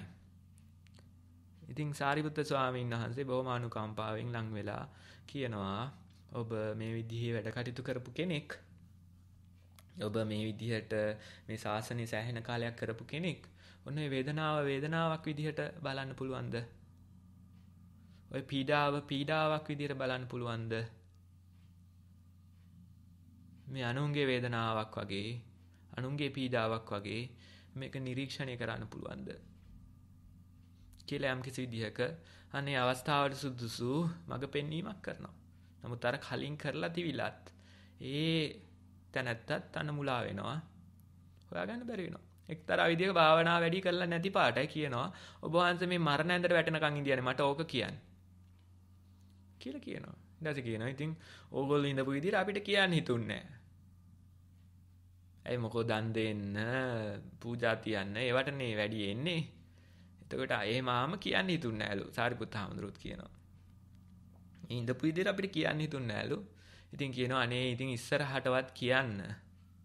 මොකද මේ විදිහ දෙයක් බාර ගන්න සුදුසු පිරිසක් ඉන්න පුළුවනි. අර පිස්සුම කෙලගෙන යන්නේ නැතුව භාවනාවට ඇල්මක් බඳින පිරිසකුත් ඉන්න පුළුවනි කියලා ප්‍රකාශ කරන අර වේදනාව තුලින්ද කොහෙදෝ ප්‍රකාශ කරනවා. ඒ ප්‍රකාශ කරාට මොකද ඒ වෙලේ ඒ මරණයට ලක් වෙලා පස්සේ ආපහු ජේතවනේට එනවා. එන්නේ හැබැයි අර ජේතවනේ වර්ණනාවක් කියාගෙන. ඉදං හිතං ජේතවනං සිසංග නිසේවිතං අවුතං ධම්මරාජේන පීති සංගණ නම්මම. මෙන්න මේ ජේතවනය මට ප්‍රිය උපදනවා. මේ ජේතවනය මගේ මනසේ ප්‍රසාදයක් ඇති කරනවා. මේ ධම්මරාජ වූ බුදුරජාණන් වහන්සේ වැඩ ඉන්න මේ ජේතවනය හරි ප්‍රිය ස්ථානයක් මම. අර තමුන් පූජා කරපු තමුන්ගේ විහාරයට එනකොට ඉතින් ඒ හිත් බදීම වෙනවා ඉතින්. විපස්සනාවක් ගැන නම් නෙමෙයි කිව්වේ කියන සඳහන තමයි තියෙන්නේ. සාරිපුත්ත ස්වාමීන් වහන්සේත් මේ හොඳට බණ කියනවා වගේ කියලා කතාවකුත් කියනවා. කොහොම නමුත් අර ඇදිලා යන්නේ වෙන දිහාවකටනේ. ඒ ඇදිලා ගියාම ඉතින් හරි අමාරුයි. සාරිපුත්ත සාමුදුරුවෝ කියන ඉතින් ඕගොල්ලෝ ඉඳපු විදිහට අපිට කියන්න හිතුන්නේ නැහැ. කියන්න හිතුන්නේ නැහැ. මොකද වෙනේවනේ ඉදිරියෙන් තියාගෙන ඉන්නේ. අනේ ඉතින් අනාගතේ කට්ටියට හරි කියන්නේ කොහොම ඔන්න ඉතින් ටික ටික කියවෙනවා. සමහර විට ඒ අනුග්‍රහයෙන් වෙන්නේ නැති. අපි මේ අද කියන්නේ ඕවා නෙමෙයි කරන්න තියෙන වැඩේ. ඕවා නෙමෙයි එලවන්න තියෙන එළවුම. ඒ වෙනුවට වෙන දෙයක් දකින්න. ඔය ප්‍රේමය තුල තියෙන ඔය දෙපැත්තම. ආස්වාදයේ තුල අනතුරත් සැඟවිලා තියෙනවා. එදාට පමා වැඩි වෙන්න පුළුවන්. එදාට විසඳුමක් හොයාගන්න බැරි වෙන්න පුළුවන්. මොකද ඕවා මොහොම බරපතල ආවේග. ඕවා නිකන් ආයි මේ දවසෙන් දෙකෙන් මේ පිළියම් කරන්න පුළුවන් ඒවා නෙමෙයි. ඒකට අනතුර කලින්ම දැකලා තියුණොත් අන්න කණාමැදිලි දර්ශනේ හරිම ලස්සනයි. හැබැයි ගෙම්බෙක්ගේ අඳුරු කටක් ගිල ගන්න බලාගෙන ඉන්නවා.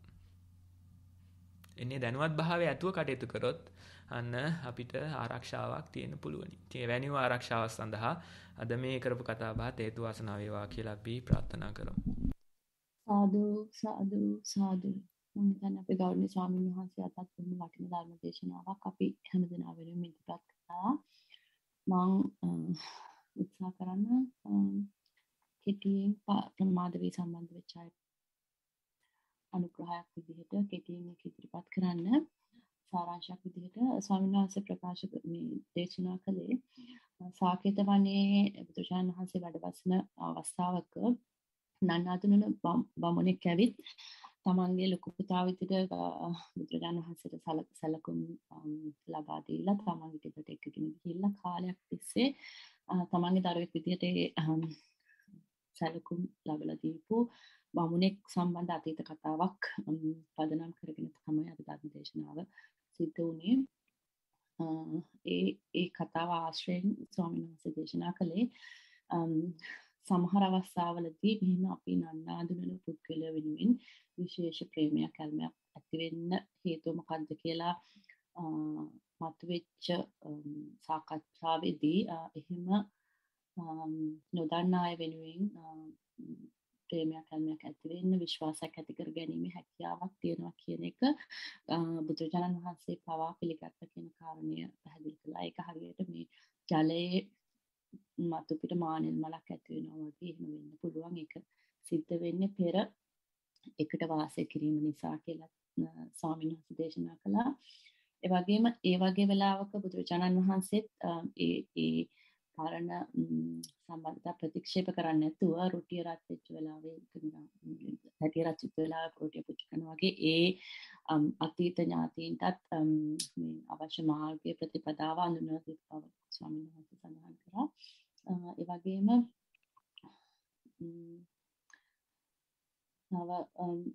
මේ ඒක දිගුවක් විතර ස්වාමීන් වහන්සේ සඳහන් කරේ මේ ප්‍රේමයෙන් අපි හඳුන්වන ප්‍රේමයම ඒක තුළත් කරදරයක් කරදරات එක්කම තමයි ප්‍රේමයෙන් කියන එක හරියට දෙපැත්තක පිනාල්ටයක් වගේ කියන එක ස්වාමීන් වහන්සේ දේශනා කළා.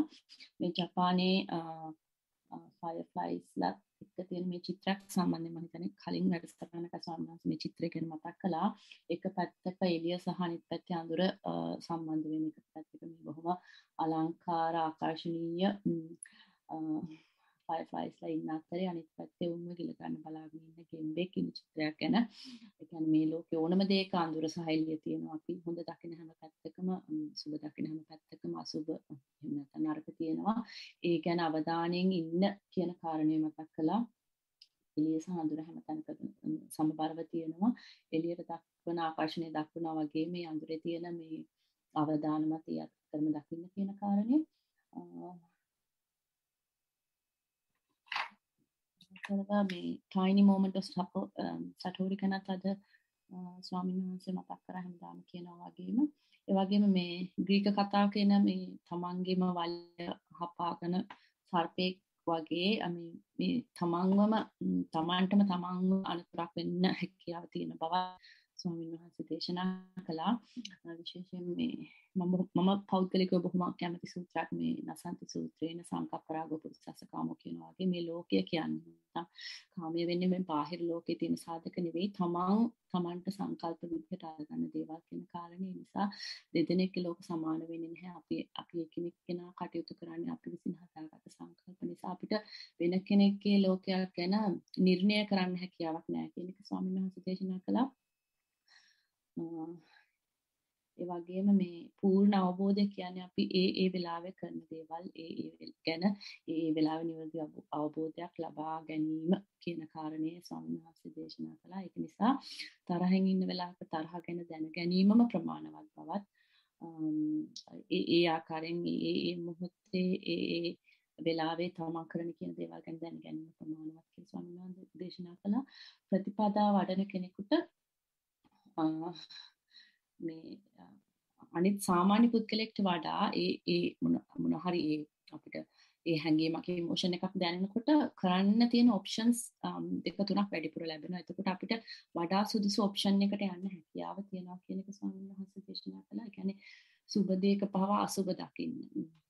හොඳ දෙයක පව නරක දකින්න. අර එළිය සහ අඳුර දෙපාර්ශ්වෙම තියෙනවා වගේ අපි හොඳ දේ දකිනකොට ඒත් එක්කම නරක දකින්න නරක දේ එනකොට ඒත් එක්කම හොඳ දකින්න කියන එක බැන්නත් ඒක තියෙන අතුල තියෙන සුන්දරත්වය දකින්න අපිට හැකියාව තියෙනවා මේ ප්‍රතිපදාව වැඩිම තුලින් කියලා ස්වාමීන් වහන්සේ දේශනා කළා. හැබැයි මේකේ වටිනාකම ගන්න නම් මේ මොනවා හරි කරදරයක් වුණාම මේක කළා වැඩක් නැහැ. ඒක නිසා කරදරයක් වෙන කලින් මේ ප්‍රතිපදාව වටලා තියාගත්තොත් අපිට පුළුවන් කරදරයක් වුණාම නැත්නම් මේ අඳුරු ස්වභාවයක් එනකොට ඒ තුල තියෙන එළිය දකින්න නම් මේක මේ ප්‍රතිපදාව කාලයක් තිස්සේ පුහුණු කරන්න කියන කාරණේ තමයි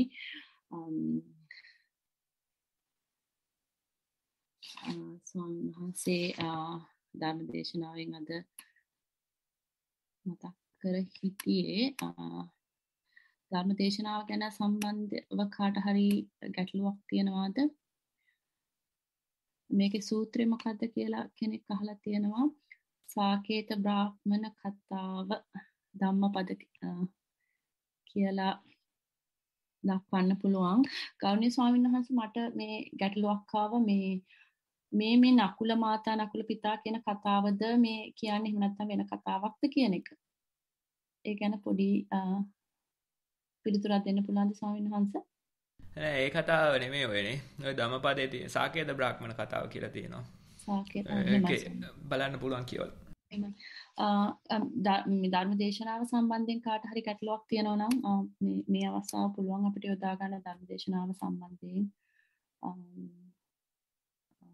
ස්වාමීන් වහන්සේට පිළිතුරු ලබා දෙන්න කියලා. එහෙම නැත්නම් අපි ඊළඟ ප්‍රශ්නෙට ඊළඟ අංගයට යමු. ඊළඟට තියෙන්නේ ඇත්තරම මේ ගෞරවනීය ස්වාමීන් වහන්සේ විසින් සඳහන් මේ සකස් කරන්න යෙදුන ආධුනික සතිමත් බව පුහුණු කරන අයට ලබා දෙන්න තියෙන උපදේශ පත්‍රිකාව ඔබ සියලු දෙනාටම බෙදා හදා ගන්න එක මේක ෂෙයා කරන්න.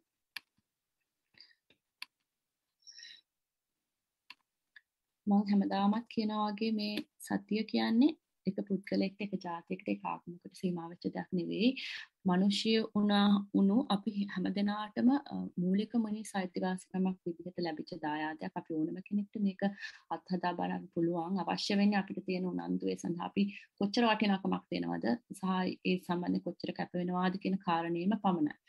අපි අත්දැකීමෙන් දන්නවා අපිට මේ සාක්ෂි තියෙනවා අවුරුදු 5 ඉඳලා ඉහළ දරුවෝ පවා කියන්නේ ඒ තරම් කුඩා කාලේ පවා මේ සතිමත් බව හුරු කරන්න පුළුවන් බව අපි දැකගෙන තියෙනවා. ඒ වගේම තමයි සතිය මම දකින ලොකුම තමයි වටිනකම තමයි මේකට විශේෂ ඉරියව්වක් විශේෂ ස්ථානයක් නැහැ. කෙනෙක්ට පොලිමක ඉඳගෙන උනත් මැරෙන මොහොතේ උනත් හිරගෙදරක උනත් ඉඳගෙන මේක ඕන වෙලාවක පුහුණු කරලා තිබ්බොත් ඕන වෙලාවක මේක ප්‍රයෝජනට ගන්න පුළුවන් වටිනා උපකරණයක්. එහෙම නැත්නම් වටිනා සම්පතක් කියලා කියන්න පුළුවන්. අපි මේ ලෝකෙ මේ කාම ලෝකේ ඉන්න අතරේ උපය ගන්න ඕනම සම්පත අතරේ අපිට වටිනා සම්පතක් කියලා මොනවා හරි තියෙනවා නම් මට හිතෙන්නේ මේ සතියෙම තමයි ඒක වටිනා සම්පත කෙනෙක්ට. හැබැයි ඉතින් අපි හැමදේක්ම කරනවා වගේම මේකට මුලින් පොඩි කාලයක් අපි යොදවලා ඒක ආයෝජනයක් විදිහට යොදලා ඒක උපයගෙන තියෙන්න ඕනේ. මේ අනතුරක් වෙච්ච වෙලාවකට ඒක යොදා ගන්න කියන කාර්යයක් මතක් කරනවා.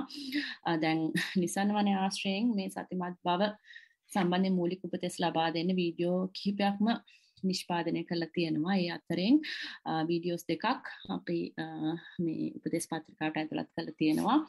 සාමාන්‍යයෙන් සතිමත් ඇවිදීම සතිමත් ඉඳ ගැනීම ආශ්‍රයෙන් තමයි අපි සතිය මූලික වශයෙන් පුහුණු කරන්න නිසරණ වනයෙන් උපදෙස් දෙන්නේ.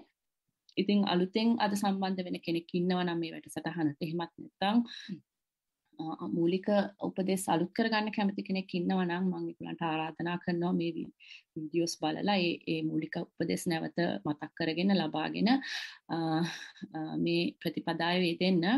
වැදගත්ම දේ තමයි මේ අපි දිනපතා මේ වෙනුවෙන් වෙනම කාලයක් වෙන් කරගෙන සතිමත් ඇවිදීමට හිඳ ගැනීමට පුහුණු කිරීම. මම දන්නවා අපි හැමදෙනාම බොහොම කාර්යබහුලයි.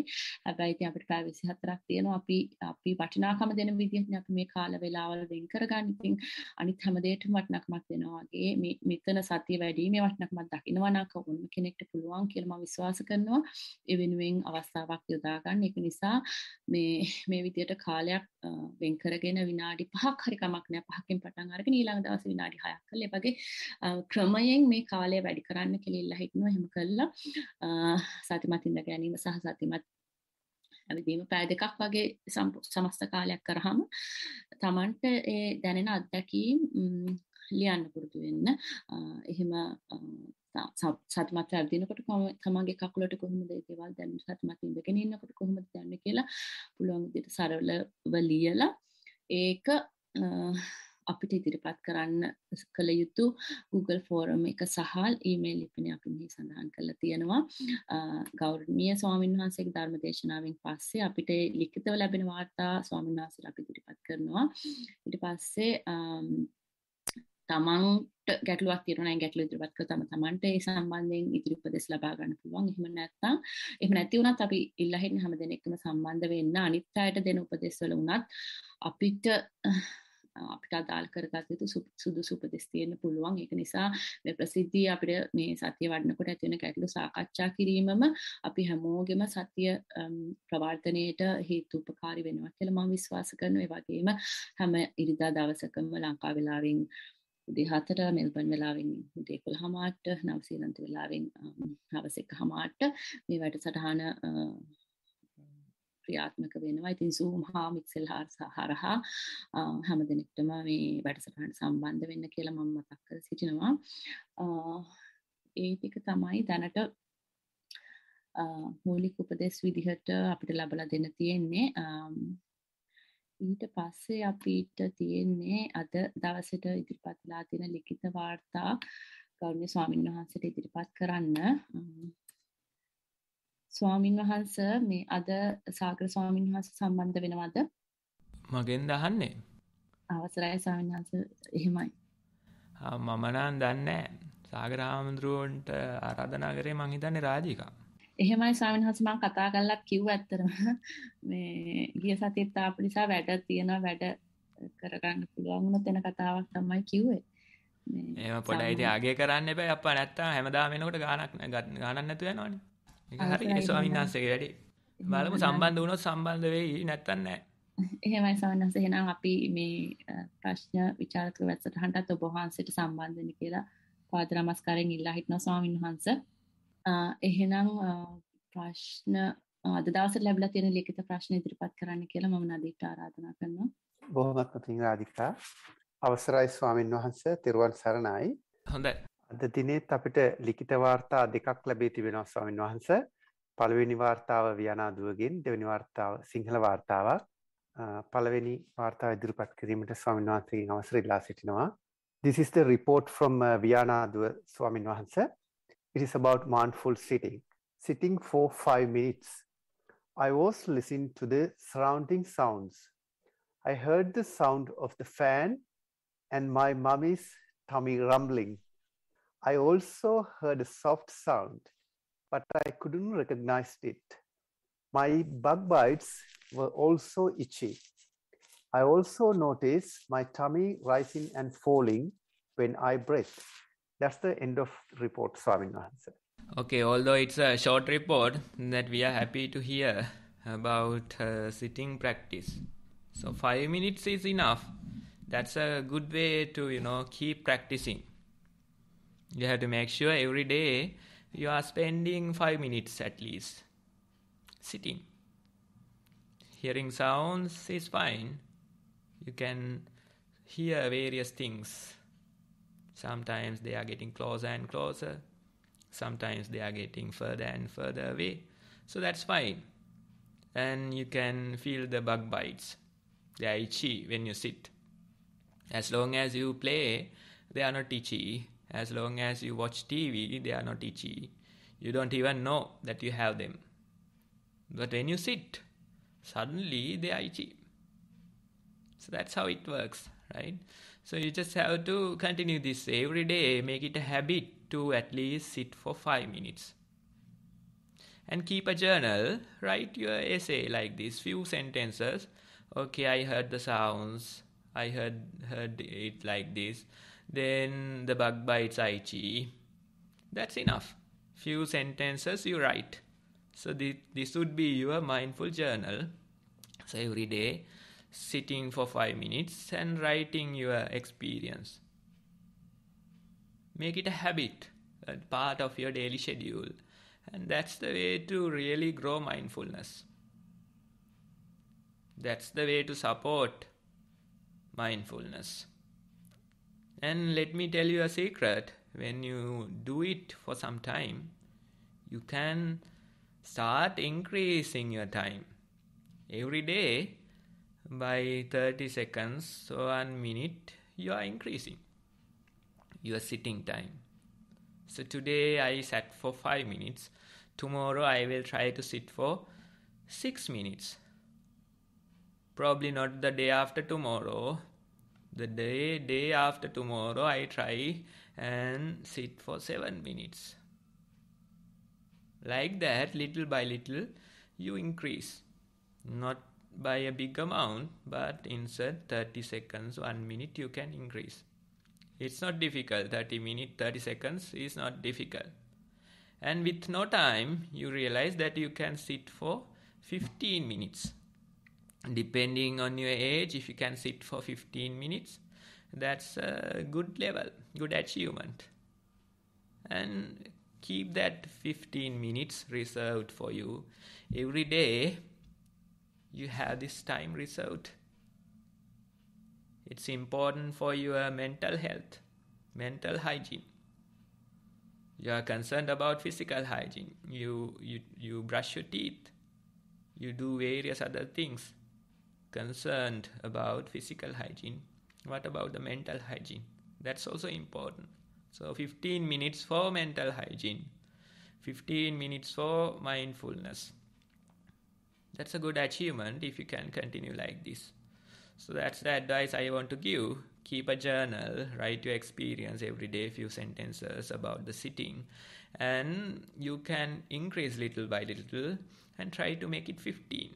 If you can sit for 15 minutes, it's a good achievement for your age. Thank you very much, Bhante. ස්වාමීන් වහන්සේ, දෙවැනි වාර්තාව ඉදිරිපත් කිරීමට අවසරයි. නමස්කාර වේවා පින්වත් ස්වාමින් වහන්සේ. මෙම වාර්තාව හිත ව්‍යාකූල වීම නිසා සතිමත් පුහුණුව ටික දවසක් නතර වීමෙන් පසු නැවත ආරම්භ කරන ලද සතිමත් සක්මනක පැය කාලයක පමණ අත්දැකීමකි. යටිපතුලට සහ විලුඹට සිත අරමුණු කරගෙන සක්මනෙහි යෙදුණෙමි. එහිදී විලුඹෙහි ස්පර්ශය, යටිපතුලේ ඉදිරිපස කොටස, ඇඟිලි සමග ස්පර්ශ වන ආකාරය, එම ඇඟිලි පාදය ගෙන යාමට උපකාර වන ආකාරය දෙස බලමින් සක්මනෙහි යෙදීමට උත්සාහ කළෙමි. සමහර වේලාවට ටයිල් පොළොවේ පාදයේ ඉදිරිපස කොටස වදින විට සියුම් හඬක් ඇසෙන බවත්, ටයිල් පොළොවේ ඇති සීතලත් අත්දැක්කෙමි. සමාවන ස්වාමීන් වහන්සේ. ඒ වගේම හිත පිටට යමින් ශබ්ද ඔස්සේ ගමන් කරන ආකාරයත්, නැවත පාදයට එන ආකාරයත්, නැවත අරමුණු ඔස්සේ යන ගතියත්, කිරීමට ඇති වැඩ රාජකාරි මතක් වීමත් සිදුවිය. ස්වාමින් වහන්සේ මාහට විනාඩි 10ක් පමණ සක්මන කරන විට නිදිමත ස්වභාවයක්ද පැමිණේ. එය දරාගෙන විනාඩි 15ක් පමණ සක්මන් කළෙමි. සතිමත් පරයන්කය. පුටුවක් මත වාඩි වී වෙනත් දිනක කළ පැය භාගයක පමණ අත්දැකීමකි. නාස් පුඩු මත හුස්ම රැල්ල වැදෙන ආකාරය දෙස බලමින් සිත පුහිටුවා ගැනීම අරමුණු කරගතිමි. එහිදී සුළං රැල්ල නාස්පුඩු දෙකේම වදින ආකාරයත්, පිටක සියුම් වන ආකාරයත් අත්දැක්කෙමි. සිතද විවිධ අරමුණු ඔස්සේ පිට යන ආකාරය දෙසද බලා සිටියෙමි. සිත පිට ගොස් නැවත ආපසු සිතින් පාදයේ සිට ඉහළටත් පහළටත් ශරීරයේ දෙස බලමින් රැගෙන ගියා. සිත පිටට යන ගතිය වැඩි බව අත්දැක්කෙමි. ඔබ වහන්සේගේ උපදෙස් බලාපොරොත්තු වෙමි. තෙරුවන් සරණයි. නිර්වාණයම අවබෝධ වේවා. වාර්තාව අවසන් ස්වාමින් වහන්සේ. නදීප් ඕකේ අර පටන් ගත්ත වාක්‍ය දෙක තුන පොඩ්ඩක් ආපහු කියන්න පුළුවන්ද? එහෙම සතිමත් සක්මන පිළිබඳ වෙන්නේ නැති ස්වාමීන් වහන්සේ. මුල්ම වාර්තාවේ මුලටම කිව්වේ. එහෙමයි. මෙම වාර්තාව හිත ව්‍යාකූල වීම නිසා සතිමත් පුහුණුව ටික දවසක් නතර වීමෙන් පසු නැවත ආරම්භ කරන ලද සතිමත් සක්මනක පැය කාලක පමණ අත්දැකීමකි. හරි. එහෙමයි.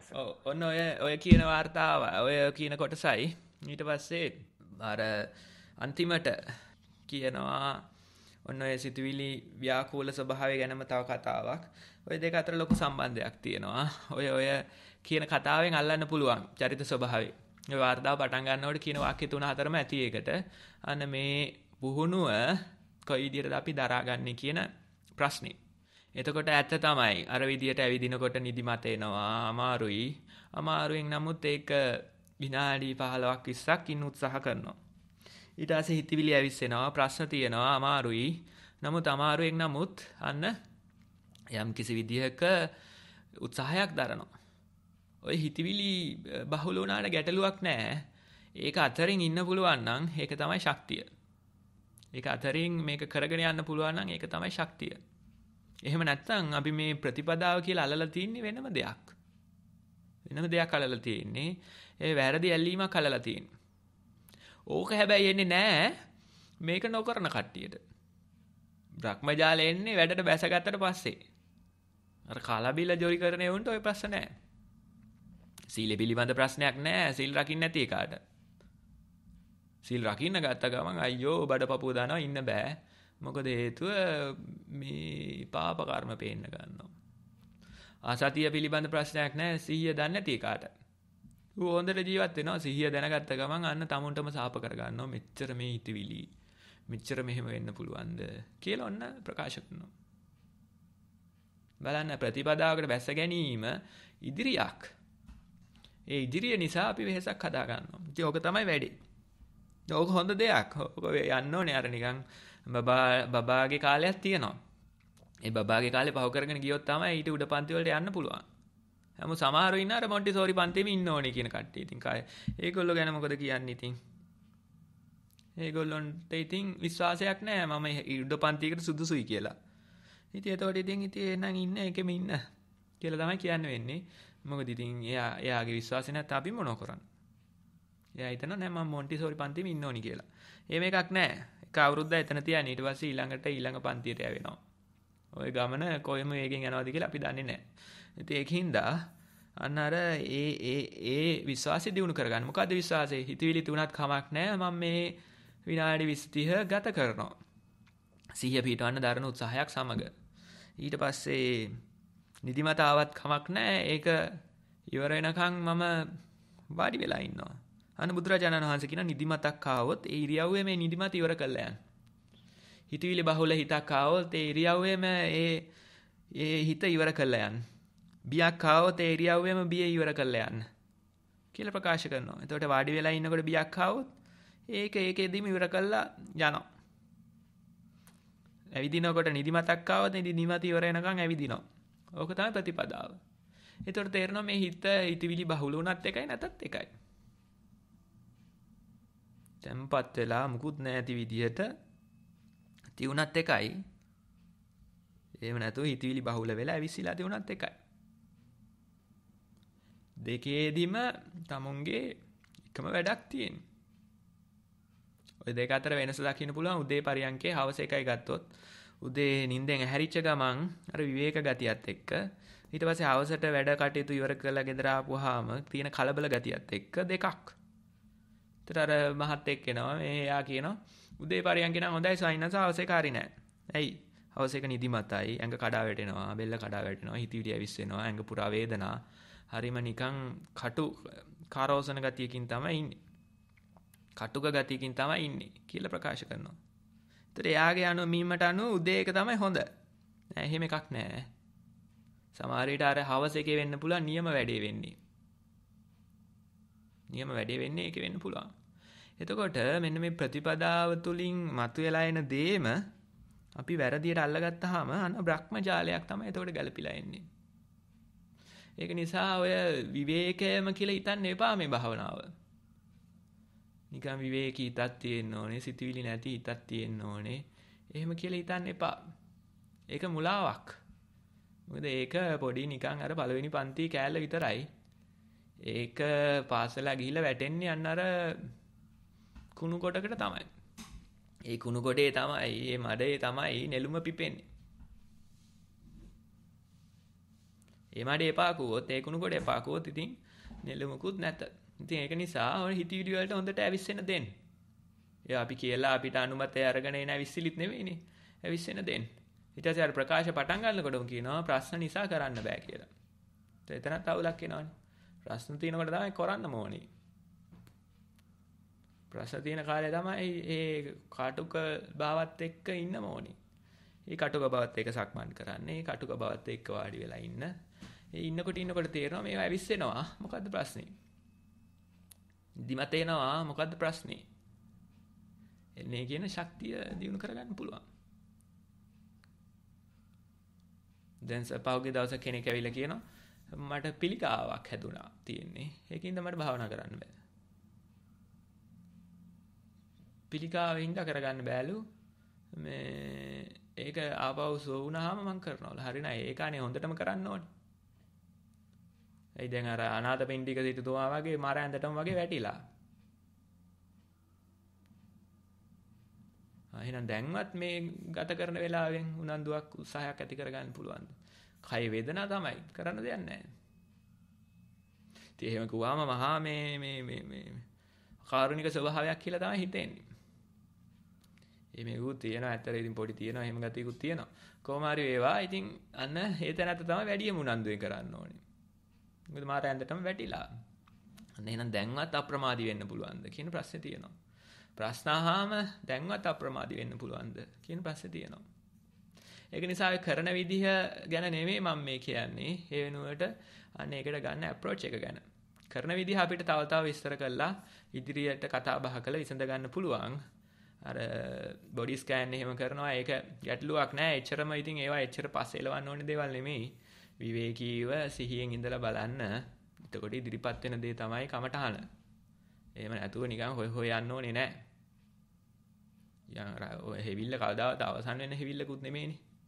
ඕක හොඳයි මුලදී නිකන් අර නිකන් විනාඩි කිහිපයක් විවේකීව අන්න මේ උඩට පහළට ස්කෑන් කරලා බලනවා. බැලුවාම හිත සංසිඳෙනවා. ඒකත් එක්ක ඊට පස්සේ ඉදිරියට යනවා. එතකොට ඊබේම මොකක් හරි දෙයක් හිත තුලින් ඉදිරිපත් වෙලා එනවා. මේක තමයි මගේ කය තුලින් දැනෙන හුස්මක් දැනෙනවා, බඩ පිම්බෙනවා, හැකිලෙනවා දැනෙනවා කියලා. මොකක් හරි ඒ අරමුණත් ගැන විශ්වාසය තියාගෙන යන්න. එතකොට ඒකෙච්චර මේ වෙලාවක් යන දෙයක් නෙමෙයි. විනාඩි 10න් 15න් ඒක අඳුර ගන්න පුළුවන්.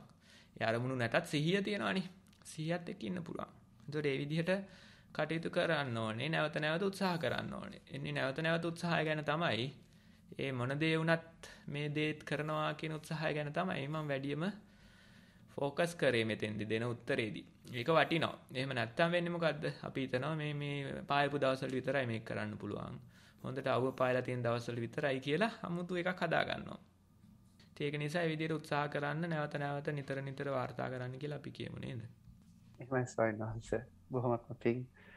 එක්කෙනාට වෙන මොකුත් ඒකේ පිළිබඳ ප්‍රශ්නයක් තියෙනවා නම් අහන්න පුළුවන් කියපු දේ තේරුම් නැත්තම්. එහෙම නැත්තම් අපිට ඉදිරියට ගිය හැකියි.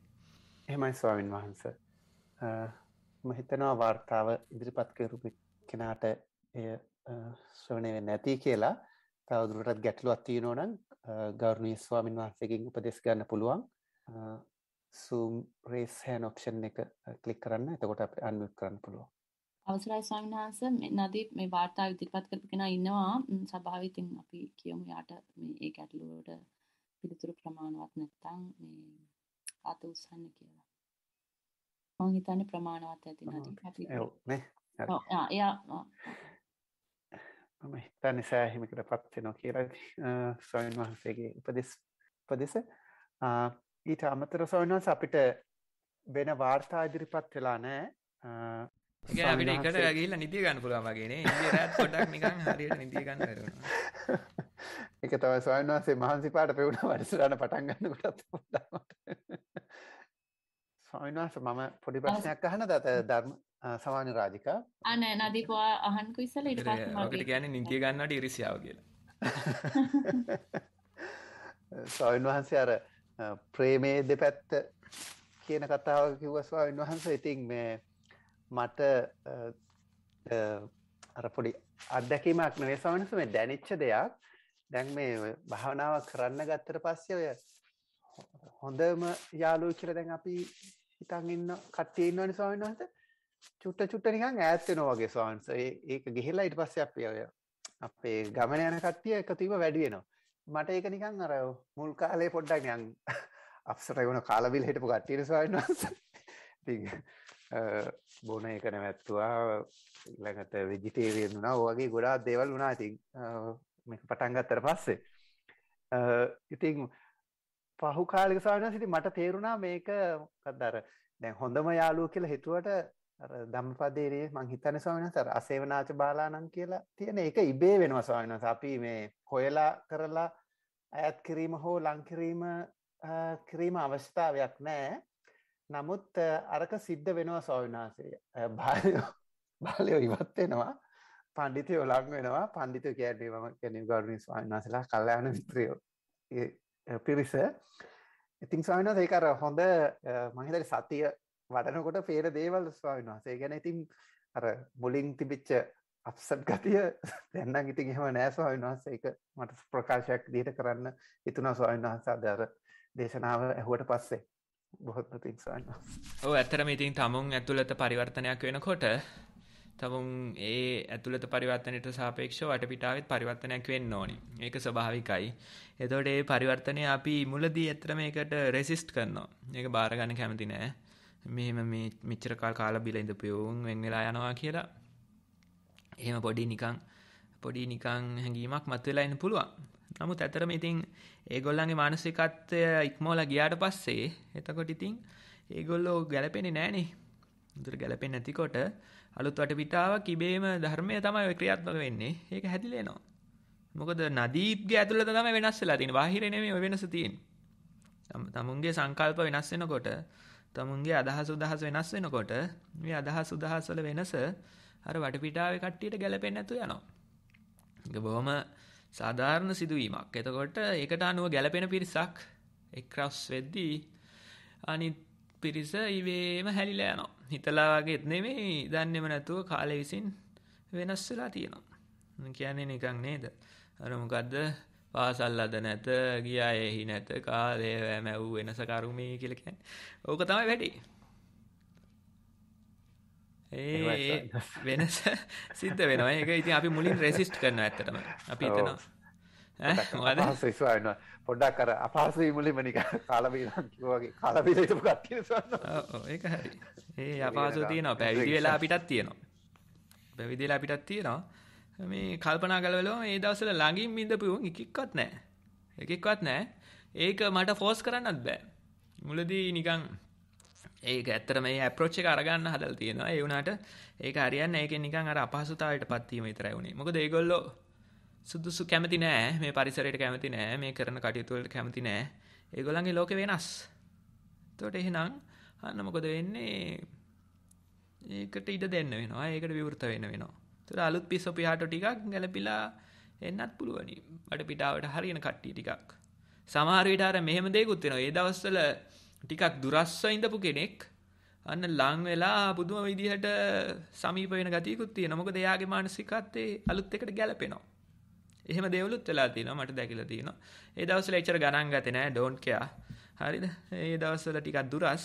හැබැයි මේ විදිහට වෙනසක් වුණාට පස්සේ අනේ මේ මිනිස්සයා ගොඩාක් සමීප වෙනවා. අර ළඟින් ඉඳපු කට්ටිය දුරස් වෙලා මැකිලා යද්දි. ඉතින් ඕක තමයි පරිවර්තනේ.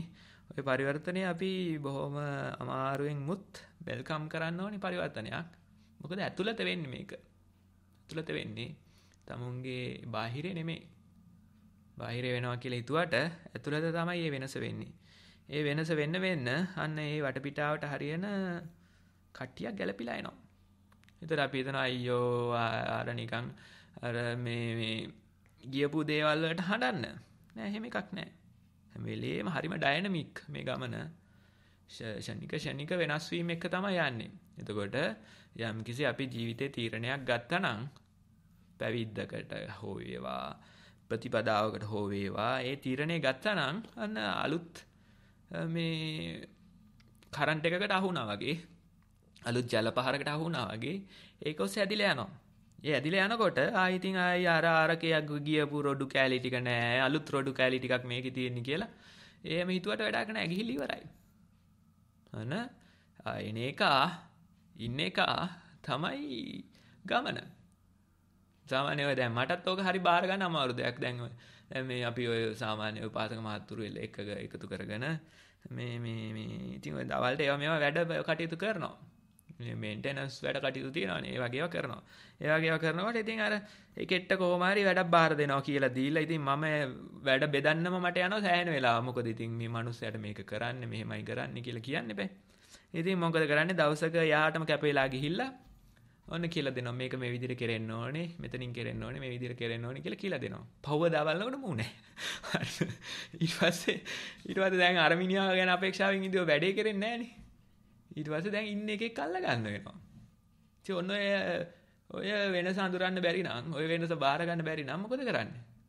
හරිය ගෙදර ගිහිල්ලා කල්පනා කරනවා නම් අයියෝ මාවම තියාගෙන ඉන්න ඕනේ මං මේ වැඩේ කරන්න ඕනේ කියලා තියෙනවා මොකද ගෙදර ගියේ. එහෙනම් මේට වෙලා ඉන්න තුන ඊට පස්සේ කියන ඇවිල්ලා කියනවා ස්වාමීන් වහන්සේ බලන්නකෝ මට දීපු වැඩේ කළා ඉවරයි. ඉතින් කළා ඉවර වෙන්නේ යකෝ. මේ දැන් හති ගානකට කලින් දුන්නේ. ඉන්දියෙත් නෑ. දැන් එilla එක කුවට වැඩ නැහැ. දැන් ඒක ගියා අලුත් එකක් දෙන්නම්. අලුත් වැඩක් දෙන්නම් කියලා අන්න කියනවා. පහුගිය දවසක එක්කෙනෙක් ආවා. ඇවිල්ලා තීන්ත වගේ කරන් ඇවිල්ලා ඇහුවා ස්වාමීන් වහන්සේ මේ තීන්ත වගේ කරන් ආවා ගන්න කොහෙද ගන්න කියලා. ඊට පස්සේ මම අන්නර ගිලන් කුටියක් තියෙනවා ඒකේ ජරා වෙලා මං ගාව එනම් මේකේ ගාලා යන්න කියලා. අප්පට දිරි ජනේල් දෙකක එක පැත්තක විතරක් ජනේල් වල ගාලා ගිහිල්ලා. දැන් එල්ල හරකයි මී හරකයි වගේ. දැන් කට්ටිය දන්නා ඔය වගේ වැඩක් කරොත් මං කොහේ හරි ඔගේ ගෑවිලා තියෙනවා කියලා ඉතින්. ඉතින් අර ජනේලේ දිහා බලනවා මගේ දිහා බලනවා කට්ටිය. ඉතින් මොකද කරන්නේ? දැන් අර තියුණ ජනේල් ටික පැති දෙකේ ජනේල එකම ජනේල. අර මේ ඉස්සරහ ටිකේ විතර සුදු පාට ගහලා ගිහිල්ලා. ජනේල එක සුදු පාට ගන්නවා දැක මොන ලෝකේවත්. ඉතින් ඔහම තමයි වැඩේ. ඊට පස්සේ මොකද කරේ? අර නිකන් කොහෙද මුළු ගෑනිලා තිබුණා. අලුත් තීන්තයක් තිබුණා. ඒකෙන් ඔක්කොම ටික අලුතෙන් ගන්න උනා. අලුතෙන්ම ගෑවා. එතකොට එක ජනේල් જાතියක තීන්ත දෙපාරක් ගාලා මොකද අර කලර් මැචින්. ඉතින් ඔක තමයි වැඩේ. ඒක කිව්වොත් අයියෝ මේ මොකද්ද මේ වුනේ කොහොම එකක් කියලා හෙව්වට වෙලා නැහැ. ඌ ගෙදර ගිහිල්ලා. ගෙනහලා තියෙන්නේ 3 ලීටරයි. ඉතින් ඒකෙන් ගන්න බෑනේ. ජනේල් ඇති උඩ ජනේල් ටික ගාලා ගිහිල්ලා. දැන් අපි හිතන්නේ පොඩක් ගෙදරක එහෙම කරනවාද කියලා. උදු පාඩ ගන්නවා ජනේල් එක ඇවිල්ලා. ඊට පස්සේ එක පැත්තක විතරක් ගන්නවද නැහනේ. ඉතින් අර මෙහෙ වැඩ කරන්නේ ওই විදිහට තමයි. ඉතින් ඒක බාරගත්තේ නැත්තම් අනිත් දවසේ අමුතු කේස් එකක්. ඉතින් ජනේලේ දිහා බලනවා කට්ටිය මගේ දිහා බලනවා. ඉතින් මං කරන්නේ මොකද කවුරු හරි ඇදලා දැන් අර පක්ෂය ගන්නවා කියලා කියනවා බලන්න. දැන් ඈත තියා කියන බලන්න අර ජනේලේ. ලස්සන අමුතු ගතියක් තියෙනවනේ. දැන් අර නිකන් අර ඔය ආකිටෙක්චර් වලට එහෙම කැමති ස්වාමීන් වහන්සේ කෙනෙක් කියනවා මං කෝ අර බලන්න අර මේ නිකන් ඉතාලියේ කන්දම් මුදුනේ තියෙන පරණ ගේක වගේ නේද ඒ ජනේලේ පාට කියලා. ඊට පස්සේ ඇත්තටම ටිකක් කියලා බලන් ඉඳියා මං හිතුවා වැඩේ හරි කියලා. ඊට පස්සේ කියනවා නෑ උනාට මේ පාට ඒ වගේ වල නෑලු. ඉතින් ඒක තමයි වැඩේ. එතකොට ඉතින් අමාරු. ඉතින් අලුත් තීන්තයක් ගන්න වෙනවා. ඉතින් අපි හිතුවත් අර පාටම තියෙන්න ඕනේ මේ ජනේලෙම තියෙන්න ඕනේ. එහෙම කරන්න බෑ. ඉතින් ඒක ඒ වෙනස ඒ ගලණය බාර ගැනීමක් තමයි මේ ප්‍රතිපදාව කියන්නේ. ඉතින් රෙසිස්ටන්ස් එකත් හරි. අර වැඩි දැන් අලුතෙන් කෙනෙක්ට කරන්න වෙනවා. වෙනස්ම කෙනෙක්ට කරන්න වෙනවා. කියන ප්‍රශ්නේ මතුවලා එනවා. ඉතින් ඒක බාරගෙන ඉදිරියට යනවා කියන එක සෑහෙන දක්ෂකමක්. ඒතකොට තේරෙනවා මේ ශනික මේක වෙනස් වෙනවා. පුදුම ඩයිනමික් පුදුම වේගෙන් මේක වෙනස් වෙනවා. මේ වෙනස බාරගත්ත කියන්නේ අපි අමුතුම ভাইබ්‍රේෂන් එකක යන්නේ. ආයි නිකන් ඝර්ෂණයේ අහුවෙන්නේ නැති විදිහට නිකන් අහසේ කුරුල්ලෝ ගියා වගේ ভাইබ්‍රේෂන් එකක් ඔතන තියෙනවා. ඒක බාර ගන්න නැතුව පොළොවට ආපු ගමන් ඉතින් මොකද වෙන්නේ? ආපහු නැවතත් ඉතින් අර සුපුරුදු ඝර්ෂණේ. ඒකත් ලේසි පාසු නෙමෙයි අර නිකන් අර ගිරිපුර ඇත්තෝ එකේ වාහන තල්ලු කරනවා වගේ ගන්නට ඝර්ෂණයක් එන්න ගන්නවා. මොකද හේතුව? අන්න මේ අර වෙනස බාර ගන්න සූදානම් නැහැ. දැන් මේ ටයර් උඩ දුවනවා කියනවා කියන එක බාර ගන්න සූදානම් නැහැ. ටයර් එකේ හුලන් තියෙන්න ඕනේ කියන එක බාර ගන්න සූදානම් නැහැ. ඒකත් තව උඩට ගියාම තවත් රෙසිස්ටන්ස් එක අඩු වෙනවා කියන එක බාර ගන්න සූදානම් නැහැ. පහලට බර වෙනවා. අන්න කියනවා පියාඹන්න ඕන නම් ඔබට අන්න මේ බර වෙන ඒවා ටික අයින් කරන්න. පහලට අදින ඒවා ටික අයින් කරන්න. එතකොට ඉබේම පියාඹෙනවා. ඉතින් ඒක තමයි වැඩේ.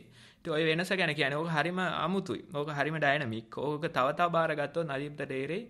දවස ගානේ අමුතු විදි පරිවර්තනයක් වෙනවා. ඒකට ඉතින් ටිකක් එන්න ඕනේ ඉතින් මේ පැත්තට වගේ වා. ස්වාමීන් මේ අවුරුද්දේ වට මිස් වුණා. උඩැල්ල දෙන්නේ කාගත්ත නම් මේ තේරෙනවා. මේ සැරේවත් ටෙස්ට් කරලා බලන්න ඕනේ ස්වාමීන් වහන්සේ. කුඩෙල්ලට කොහොමද? මං කරන්නේ ඔය වගේ ඔය අවුරුදු ගානක් කොහේ හරි කැරකිලා ඉඳලා ආපු කෙනෙක් ආපු ගමන් කරන්නේ මොකද්ද? වැලි කොට්ටයක් වගේ එකක් උඩින් තියෙන කරේ තියෙනවා. ඊට පස්සේ දැන් කොහෙද හාමුදුරනේ මේ කරන්නේ? කන්ද මුදුනට. ඉතින් කන්ද භාගයක් නගිනකොට අර අපේ දෙමාපිය මතක් කරගෙන තමයි යන්නේ කට්ටිය. ආව කන්ද උඩට එනකොට අන්න නැවතත් අර යථාර්ථේ බාර ගන්න තත්යකට පරිවර්තනයක් එනවා. කන්ද මැදදී තමයි පොඩ්ඩක් මගහැරලා ඉන්න ඕනේ. කන්ද මුදුනට ආවම ආපහු ෂේප්. ඉතින් ඔක තමයි වැඩේ. ඒක වෙන්නේ නැති ස්වාමීන් වහන්සේ මට එක දවසක් අපෝ නදීන්ට මම ඒ වගේ ඒවා දුන්නා වෙන්න බෑ කොහොමවත් වෙන්න බෑ. 13 කුටි සුද්ධ කරන්න කිව්වා ස්වාමීන් වහන්සේ. මම දවල් 12ට හරි 12ටද කොහේ ගිහිල්ලා සුද්ධ කරන්න පටන් ගත්තම ස්වාමීන් වහන්සේ කිව්වා මේ දවල් 12ට ඔය සුද්ධ කරන්නේ නැහැ මහත්තයා මේ ගිහිල්ලා මේ ඊළඟ දවසේ එන්න කියලා. දාතුරේ ආමඳුරෝ ඒ කමටහන් සුද්ධ කරලා තියෙන උඩ.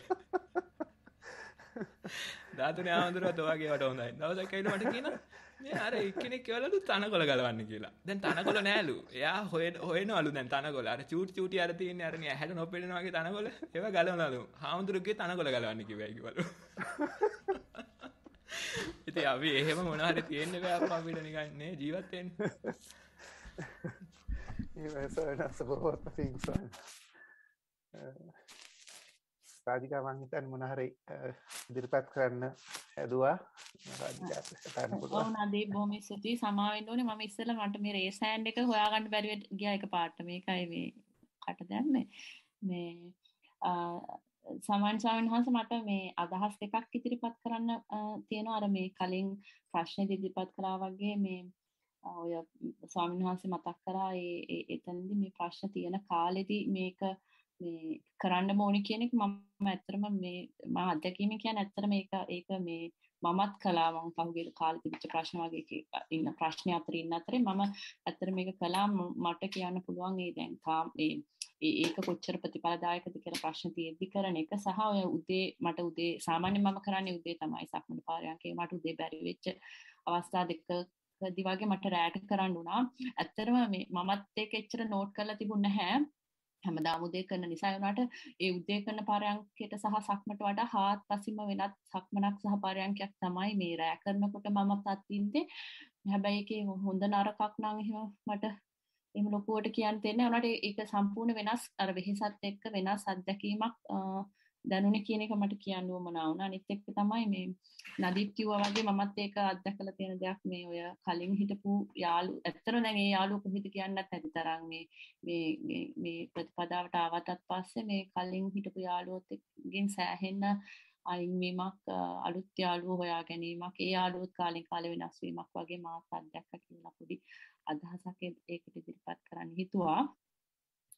මේ ඇත්තටම මේ මම අවස්ථාව ලබා ගත්තා නම් ස්වාමීන් වහන්සේ මේ තාමත් සාකර ස්වාමීන් වහන්සේ නැති නිසා මම ඔබ වහන්සේට ඉදිරිපත් කරා නම් මේ ඔබ වහන්සේ කලින් දවසක ඉදිරිපත් කරපු ධර්ම දේශනාවක ගැන ඒකක් ගැන මගේ හිතේ තියෙන අදහසක් පොඩ්ඩක් ඒක මට ඇත්තටම මට ඒක ඉච්චර තේරුන්නේ නැහැ. මේ මම හිතන්නේ මේ පළවෙනිදා වෙන්න ඕනේ ධර්ම දේශනාව මේ වනං චින්දත මාරුක්කම් කියලා ධර්ම දේශනාවක් කළා ඔබ වහන්සේ මේ රාජිකා ඩිස්ටර්බ් කරා නම් සමා වෙන්න ඕන කුසල සයන්හන්ස නම් වැඩියා කවන්නේ මේ කියමු බලන්න මේ මට තේරෙන එකක් නම් මට උත්තර දෙන්න පුළුවන්. කුසල ස්වාමීන් වහන්සේ කරපු දේශනාවක් ස්වාමීන් වහන්සේ මම ඒක කුසල ස්වාමීන් වහන්සේ ඉන්නවා කියලා හිතලා තමයි මේ ප්‍රශ්න ඉදිරිපත් කරන්න හිතුවේ මේ කමන්නේ ඔබ වහන්සේ කුසල ස්වාමීන් වහන්සේ නැත්නම් ඔබ වහන්සේ ඒකට පිළිතුරු දෙන්න පුළුවන් නම් බොහොම පිං ස්වාමීන් වහන්සේ. ඒකෙදි මේ කුසල ස්වාමීන් වහන්සේ කිව්වේ මේ මොකද්ද ඒ කියන්නේ ගහ දිහා නෙවෙයි කැලේ දිහා බලන්න කැලේ විනිවිද දකින්න වගේ අදහසක් තමයි ඉදිරිපත් කළේ. ඉතින් මේ මට තේරිච්ච විදිහට දැන් මට හරි අමාරුයි ඒක ඒ කන්සෙප්ට් එක ඇක්සෙප්ට් කරන්න. මට තේරෙන්නේ දැන් භෞතික දේවල් සම්බන්ධයෙන් නම් මට පුළුවන් මේ කැලේ මේ කියන්නේ ගස් ටික ඉක්මවා ගිල කැලේ ඉක්මවා බලන්න කියන එක. يعني ඒ ප්‍රයෝජනෙ ගත්ත භෞතික දේවල් සම්බන්ධයෙන් මගේ තියෙන අත්දැකීම් සහ සංකල්ප එක මට ඒක ඇක්සෙප්ට් කරන්න පුළුවන්. ඒ උනාට මේ දැන් මානව සම්බන්ධතා එක්ක ගත්තාම මට ඔය මේ කැලේ වනයේම දිහා බලන්න ගහ මගාරින්න මේ ගහ දිහා බලන්න එපා වනයේම සිඳින්න කියන එක මේ ඒක මට තේරෙන්නේ නැහැ කොහොමද ඒක මේ ඉන්කෝපරේට් කරගන්න කියලා අපේ අසංකල්පවලට. ඉතින් මට හිතුනේ ඇත්තටම ඒක නිසා මේ දැන් අර චූලසුඤ්ඤත සූත්‍රය කියන වගේ දැන් ඇත්තටම අපි කැලයක් තියෙනකොට අපි එක ගහක් තෝරගත්තම අනිත් කැලේ ඉතිරි ගස් ඔක්කොම ටික අපි අතාරිනවනේ. එහෙම කරලා එතකොට කාලයක් ගියාම අර ගහත් ඇත්තටම ගත්තත් ඔය හැමදේම වල තියෙන පැවැත්මක් නැති ස්වභාවය නැත්නම් වෙනස් වීම නිසා අර ගහත් අතෑරෙන නිසා මට හිතුණා මට ප්‍රායෝගිකයි කියලා ඒ ක්‍රමේ දැන් මට මේ අදහස ඉදිරිපත් කරන්න හිතුණා මට තේරෙන්නේ නැහැ කියලා මේ වනයම සිඳින්න කියන එක මට තේරෙන්නේ නැහැ ඒක කොහොමද කියන ගැන මට මේ කුසල ස්වාමීන් වහන්සේගෙන් අහන්න උවමනාව තමයි ස්වාමීන් වහන්සේ තිබුණේ. ඔබ වහන්සේ හරි කුසල ස්වාමීන් වහන්සේ නැත්තම් ඔබ වහන්සේ හරි කමන්නේ ඒකට උපදෙස් ලබා දෙන්න නම් පිං ස්වාමීන්. හොඳයි මේක මට තේරෙන විදිහට මමත් කියන්න දැත් කුසල සයන්සේ අදහස් කරේ මොකක්ද කියලා මට හරියටම කියන්න බෑ. දැන් මට තේරෙන විදිහට අපි කරගෙන යන ප්‍රතිපදාවක අපි හුස්ම දිහා බලන් ඉන්නවා. දැන් අපි ඉඳගෙන කරන්නේ ඕකනේ. එහෙම නෑ ඇවිදිනවා නම් කකුල් දෙක යටිපතුල දිහා බලාගෙන ඉන්නවා. දැන් මුලදීම හුස්ම දිහා බලන් ඉන්නවා කිව්ම. එතකොට මුළු ලෝකේ තියෙන අනිත් ඔක්කොම දේවල් අතහැරලා අපි එකක් අල්ලගන්න. එතකොට අර නිකන් මුළු කැලේම අතහැරලා එක ගහක් අල්ල ගන්නවා වගේ වැඩක් නේ. අපි ඔක්කොම දේවල් අතහැරලා ඔක්කොම වැඩ නවත්තලා එක තැනක ඉඳගෙන ඇස් දෙකත් වහගෙන කන් සද්ද අඩු තැනකට ගිහිල්ලා රස විඳින්නෙත් නැතුව සුවඳ දැනෙන්නෙත් නැතුව හුස්ම කියලා ඇඟෙත් එක තැනකට විතරක් එනවා. ඒතර මුළු කැලේම අතහැරලා එක ගහක් අල්ලගත්තා වගේ වෙනවා. ඊළාට ඒක දිහා බලන් ඉන්න. ඕක දිහා බලන් ඉන්නකොට කියනවා අර ගහේ එක එක ලක්ෂණ ගහ ඇතුළෙත් ගිහිල්ලා ගහ දිහා සම්පූර්ණ විස්තර බල ගන්නවා වගේ අපිට කියනවා හුස්මෙද්දී දිග කොට බව බලන්න, උණුසුම් සිසිලස බව බලන්න, ඕකට මොකක්ද වෙන්නේ කියලා බලන්න. ඒකේ තව හොඳටම තව ඩීටේල් ඇතුළටම බහිනවා. ඔහොම බහිනකොට මොකද වෙන්නේ? ගහ දිහා බලන් ඉන්නවා වගේම අර හුස්මෙත් තියෙන ගතිය නැති වෙලා යනවා. අපි කියන්නේ අර නිතර දකින කුකුලගේ කරමලේ සුදු වෙනවා කියලා. අන්න ඕකම වෙලා හුස්ම ගැන එකත් බලන්න දෙයක් නැති වෙන. ඒ උනාට අපි මුලින්ම බලන්නේ ඕක හොඳටම බලන්න ඕන කියලානේ. ඒකේ ගොඩාක් විස්තර බලන්න ගිහිල්ලා.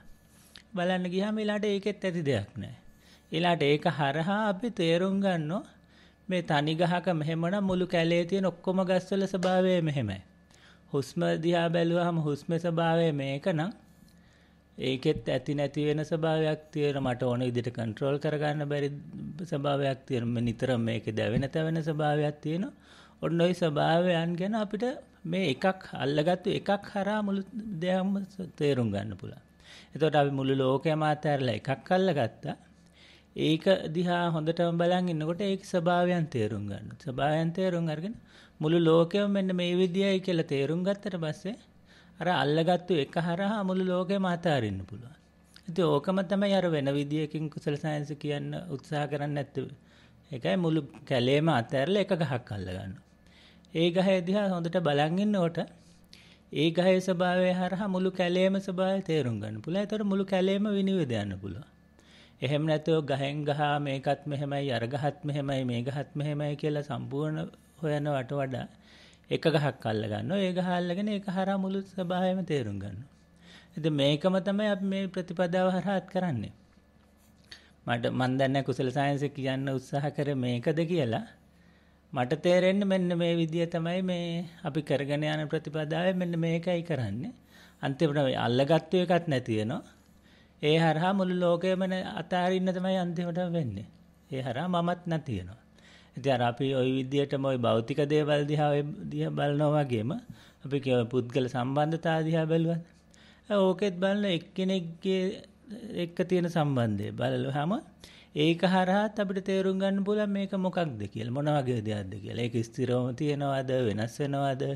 ඒ සම්බන්ධයට තියෙන කැමැත්තට අකමැත්ත අනුව ඒක හරහා එන පෙළීම දැවීම අඩු වැඩි වෙන හැටි ඒක මට ඕන විදිහට කන්ට්‍රෝල් කරන්න පුළුවන්ද කියලා ওই ස්වභාවයනොත් ඒ එකක් හරහා තේරුම් ගන්න පුළුවන්. භෞතික දේවල් වගේම අපි හිතාගෙන ඉන්න සම්බන්ධතා වගේ දේවල් හරහා මේක තේරුම් ගන්න පුළුවන්. අපි මේ ලෝකේ හැම දෙයක්ම අල්ලගත්තොත් ඒ හැම එකීම මේක තේරුම් ගන්න ගියාම ටිකක් අමාරුයි. මොකද අපේ හිත සතිමත් නැති නිසා සමහර දේවල්ට ආසාවල් හරහා ඇදිලා යන්න පුළුවන්. සමහර දේවල්ට තරහ හරහා ඇදිලා යන්න පුළුවන්. එතකොට අපිට යථා ස්වභාවය තේරුම් ගන්න තියෙන හැකියාව අඩුයි. ඒක නිසා තමයි අපි අර එක ගහක් අල්ල ගන්නවා වගේ මේ ගොඩාක් ආසාව තරහවල් නැති මේ හුස්මගේ නියුට්‍රල් අරමුණක් අල්ල ගන්නවා. අන්න ඒ හරහා මුල් ස්වභාවයම තේරුම් ගන්නවා. අන්තිමට බලන් ගියාම මේ ලෝකේ තියෙන හැමදේම තියෙන්නේ ඔන්න ඕකම තමයි කියලා Tamanටම තේරුම් යෑමක් තියෙන්නේ. මන් දන්නේ කුසල සයන්හන්සේ කියන්න උත්සාහ කරේ ඕකමද දන්නේ. මට හිතුනේ මේක තමයි හොඳයි කියලා. අවසරයි ස්වාමීන් වහන්සේ එහෙමයි මේ අපිට නම් හිතේ ඉදුණ හැබැයි කුසල ස්වාමීන් වහන්සේ අපි කතා කරද්දි උන්වහන්සේගෙන් මහන්න හිටි ප්‍රශ්නෙට මේ නිකන් අපිට කතා කරද්දි නෑ මම හිතන්නේ ඒ සයන්ස් උදේ ඉඳලා ගොඩක් දැන් උදේ 7 ඉඳලාමනේ. එහෙමයි ස්වාමීන් වහන්සේ. උදේ දාන ගන්නෙත් නෑ ස්වාමීන් වහන්සේ දවල්ට විතරයි දාන ගන්නෙත් ඒකත් එක්ක. එහෙමයි ස්වාමීන් වහන්සේ එහෙමයි. මම එතන මේ මට ඇත්තටම දැන් කුසල ස්වාමීන් වහන්සේ කියපු විතරේ තිබ්බ මුළු කැලේම දිහා බලන්න කියන එක මම තමයි අර මේ එක ගහක් දිහා බලන එක තමයි මට ප්‍රායෝගිකයි කියලා ගත්තේ. ඒක නිසා මට කැලේම විනිවිද දකින්න කියන එක තේරුන්නේ නැහැ. ඉතින් ඒ වුණාට මේ ඔබ වහන්සේගේ පැහැදිලි කිරීමට බොහොම පිං ස්වාමීන් වහන්සේ බොහොමත්ම ස්තුතියි. මේ උන්වහන්සේ අතරම ගිය සතියේ තනියම ප්‍රෝග්‍රෑම් එක කරේ. ඉතින් මේ අදත් එහෙම කරන්න වෙන්නේ ඔබ වහන්සේ වැඩම කරේ නැත්නම් ඉතින් බොහොම පිං ඔබ වහන්සේත් අපි ගෞරවයෙන් පිළිගන්නවා මේ ධර්ම සභාවට. මම නදීප්ට ආයේ බාර දෙනවා අපි තව කාට හරි ප්‍රශ්න තියෙනවා නම් ඒවත් ඉදිරිපත් කරන්න කියලා. බොහොමත්ම පිං රාජිකා තෙරුවන් සරණයි ස්වාමීන් වහන්සේ. ඔබ වහන්සේවත් පාද නමස්කාර කොට පිළිගන්නවා අපේ වැඩසටහනට. සම්බන්ධ වී සිටින සියලු දෙනාට මම ගෞරවයෙන් ඉල්ලා සිටිනවා තමන්ගේ ගැටලු හෝ සතිමත් බව පිළිබඳ යම් ප්‍රකාශයක් හෝ ඉදිරිපත් කිරීමට තිබෙනවා නම් මේ අවස්ථාව ප්‍රයෝජනයට ගන්න. මොකද දුර්ලභ අවස්ථාවක්. ඒක අපි හැමෝම අපේ සතියේ දියුණුව පිණිස යොදා ගන්න පුළුවන්. සුරංජී හෝ සුරං සමාව වෙන්න මම නම වැරදියට ප්‍රොනවුන්ස් කරා නම් අන්මියුට් කරලා කතා කරන්න පුළුවන්. අවසරයි ස්වාමින් වහන්සේ මේ මම දැන් ටික කාලයක් ඉඳලා මේ මුල දවස්වල සම්බන්ධ වුණා මේ වැඩසටහනට. නමුත් මේ පස්සේ සම්බන්ධ වෙන්න බැරි වුණා. ඒ කියන්නේ මගේ හිත දෙන්නෙම නැහැ වැඩසටහනට සම්බන්ධ වෙන්නවත් මේ සක්මන් භාවනාවේවත් ඒ හුස්ම කන්සන්ට්‍රේට් කරන ඒ කාර්යවත් යෙදෙන්න. නමුත් හරි ආයාසකින් අද සම්බන්ධ වුණා. නමුත් කාලයක් තිස්සේ හිතේ තිබුණ ගැටලුවකටමයි අද මේ උදේ ධර්මදේශනාවෙන් මට ඒක අහන්න ලැබුණේ. මට තේරෙන්නේ නැහැ මේ දැන් මේක පටන් ගන්න ගියාම මේක හැමදාම කරන්න ඕනේද? මම කොහොමද මේ සටහන ඉදිරිපත් කරන්න ඕනේ? ඒ කියන්නේ හැමදාම කරන එකේ වාර්තාව හැමදාම ඉදිරිපත් කරන්න ඕනේද? එහෙම ගැටලු ගොඩක් මට ඇවිල්ලා මේක අතාරින්න හිතෙනවා. ඒකින්ද මේක යන අනුපිළිවෙල මට තේරෙන්නේ නැහැ. ඒකට මට පුළුවන් නම් ඔබ වහන්සේ පිළිතුරක් ලබා දෙනවා නම් ගොඩක් හොඳයි. හැමදාම කරන්න ඕන කියන එක නම් අනිවාර්යයෙන්මයි. මොකද අපි හැමදාම කනවා, හැමදාම টয়ලට් යනවා, හැමදාම නිදා ගන්නවා. ඉතින් ඔය ඇඟට කරන දේවල් ඇඟට පහසුකම් සපයනවා අපි හැමදාම. ඉතින් ඒ වගේම මේ හිතටත් මනසටත් හැමදාම පහසුකම් සලසන්න ඕන. ඒ හැමදාම අනිවාර්යයෙන්ම කරන්න ඕන. ඒක ඉතින් අපිට පුළුවන් විදියක් බලමු. උදේ නැගිටලා මුලින්ම කියමු විනාඩි 10ක් 15ක් වුණත් කමන්නේ මුලින්ම අමාරු නම්. උදේ පාන්දර අපිට වෙලාවක් වෙන් කරගන්න පුළුවන්. ඒ වගේම නිින්දට යන්න ඉස්සෙල්ලා වෙලාවක් වෙන් කරගන්න පුළුවන්. ඉතින් ওই දෙක මුලින්ම පටන් ගන්න කෙනෙකුට හොඳයි. ඊට පස්සේ ටික කලක් යනකොට මේක ටික ටික වර්ධනය කරගෙන ගිහිල්ලා දවසට පුළුවන් තරම් වැඩි වෙලාවක් මේ සතිමත් ඉඳ ගැනීමකට සක්මනකට වෙන් කරගන්න. ඊට ඔය ඕකම දවස පුරාම කරන තනියෙන් කරන වැඩවලදී සතිමත් වෙන්න, කෑම කනකොට බාත්රූම් එකේ টয়ලට් යන ඒ අවස්ථාවලදී ඊළඟ නිින්දට යන්න ඉස්සෙල්ලා ඊළාට තනියම කරන හැම වැඩකදීම වගේ පුළුවන් තරම් සතිමත් වෙන්න. slowly mindfully silence කරන්න බලන්න. ඊළඟ ඒකත් තව ටික ටික වර්ධනය වෙනකොට එක්කෙනෙක් දෙන්නෙක් එක කතා බහ කරද්දී පොදු වැඩක් කරද්දී පොදු තැනක ඉඳෙද්දී ඊළඟට මහා පාරකදී වුණත් සතිමත් වෙන්න පුළුවන්කම හැකියාව ටික ටික වැඩි වෙනවා. ඉතින් ওই විදිහට සතිමත් වෙන එක අනිවාර්යයෙන්ම කරන්න ඕන. අර මං කිව්වා වගේ ඇඟට අපි පහසුකම් සපයනවා වගේම හිතටත් පහසුකම් සපයන්න ඕන දවස පුරාම. ඒක ඉතින් අපි මේ කාලයක් පුරුදු වෙලා නැති නිසා ඔක ටිකක් අමාරුයි. ඊළඟට ඒ වගේම දැන් මේ අපේ හිත දුවන්නේ අර කැලේට යන ගොනෙක් වගේනේ. පුළුවන් තරම් මෝ බලන්න කැලේටම තමයි.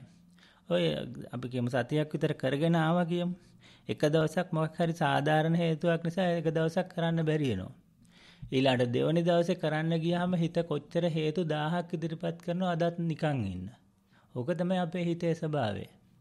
ඔය සාමාන්‍යයෙන් මේ වගේ දෙයක් කරන්න යන ඕනම කෙනෙකුට මේ වගේ දේවල් වෙලා ඇති.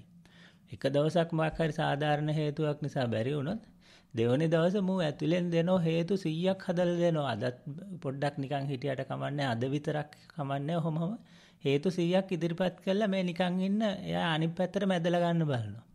කොහොම හරි දවස් දෙක තුනක් මොකක් හරි වෙලා ඉඳලා ආයෙසරයක් ඔන්න පටන් ගත්තොත් ඔන්න ආයෙත් පොඩ්ඩක් ට්‍රැක් එකට වැටලා යන්න පුළුවන්. මෙහෙම තමයි මේක තමයි අපේ ස්වභාවය. හිතේ ස්වභාවය මේක තමයි.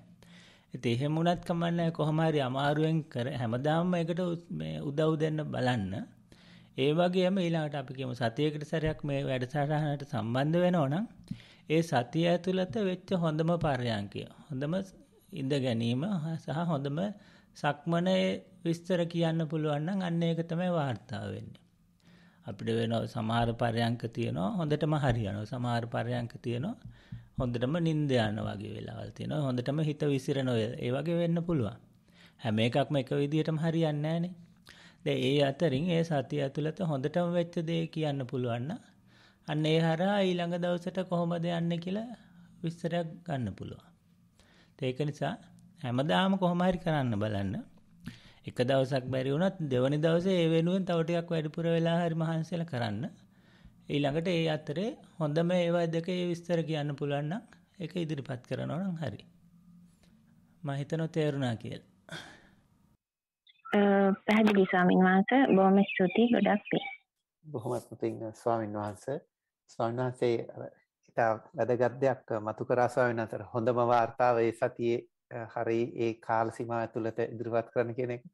ස්වාමීන් වහන්සේ මට මතකයි මාත් ලොකු ස්වාමීන් වහන්සේට වාර්තා ලියලා යවනකොට ස්වාමීන් වහන්සේ හොඳ මේක මම දන්නේ මොන හේතුවකද මම හොඳ මේක තමයි ලියන්නේ අර එපා වෙච්ච ටික ඒ ටික අයින් කරලා මුල් දවස්වල නම ස්වාමීන් වහන්සේ අර ඒ වාර්තා පසු කාලේ කායි කියනකොට ඒ හැඟීමම මේ අර ඇඟට දැනෙනවා ස්වාමීන් වහන්සේ මම දන්නේ මේ ස්වාමීන් වහන්සේට අත්දැකීම නැති කියනවා ඇති ස්වාමීන් වහන්සේ හරි මේ අර එනර්ජටික් එක කියනවා ආයි කරන්න හිතෙනවා අර හොඳ වාර්තාව දකින්නකොට ස්වාමීන් මම හිතන්නේ ඒක හැමෝටම ඉතාමත්ම ප්‍රයෝජනවත් ස්වාමීන් වහන්සේ. බොහොමත්ම පිං වහන්සේට. තවත් විනාඩි කිහිපයක් අපිට දෙන්න පුළුවන් කාට හරි මම හිතන්නේ නාමන්ත අත් ඔස්සලා සිටිනවා කතා කරන්න පුළුවන් නම්. බොහොම ස්තුතියි නදී බොහොම පින් තෙරුවන් සරණයි ස්වාමීන් වහන්සේ අවසරයි මේ අර ප්‍රශ්නවලදී සතිමත් වෙන්න බෑ කියලා කියප එකත් සම්බන්ධව මේ මට ප්‍රකාශ කරන්න කැමතියි මොකද මේ මට සාමාන්‍යයෙන් පෙර කර්ම විපාකයක් වෙන්නේ නැති ඕන වෙලාවක ප්‍රශ්න එනවා මේ විශේෂයෙන් වැඩ කරන තැන්වල වගේ ඒ හින්දා මේ මම කාලයක් තිස්සේ බැලුවා මේක හරියන වැඩක් නෙවෙයි මේ ජීවිතේදී ගෙවෙන එකක් ගෙවිලා තාම ඉවරයක් නැති බව තියෙන. ඉතින් මේකට වැඩිය හොඳයි මේකට හුරු වෙන එක කියලා. ඉතින් අර සතිය ඉගෙන ගන්න ගත්තාම මම කරේ පළවෙනි ප්‍රශ්නේ එද්දී මම සාමාන්‍යයෙන් මොකක් හරි උපක්‍රමයක් දාලා ගොඩ යන්න දන්නවා ලෑස්ති. ඊට මම සතියත් මගේ ආම්පන්න කට්ටලියට එකතු කරගත්තා. ඊට පස්සේ මට තේරුණා දැන් මේකට අර ස්වයංක්‍රීය සොලියුෂන් එකක් විදිහට සතිය ඉස්සරහට දාන එකක් මම කරනවා ස්වාමීන් වහන්සේ. අර ඉතින් මේ ප්‍රශ්න එනවා නිසා සතිය දිනු කරන්න බෑ කියලා පසුබට වීමට වඩා හොඳයි. ප්‍රශ්න එන කෙනෙක්ට වැඩි සුදුසුම වෙන්නේ සතිය කියන අදහසක් මං තුල තියෙනවා. ඒක දැන් පහුගිය අවුරුදු දෙකක් තිස්සේ මෙහිම ඉගෙනගෙන ප්‍රැක්ටිස් කරලම මට ප්‍රත්‍යක්ෂ මට්ටමින්ම කියන්න පුළුවන්.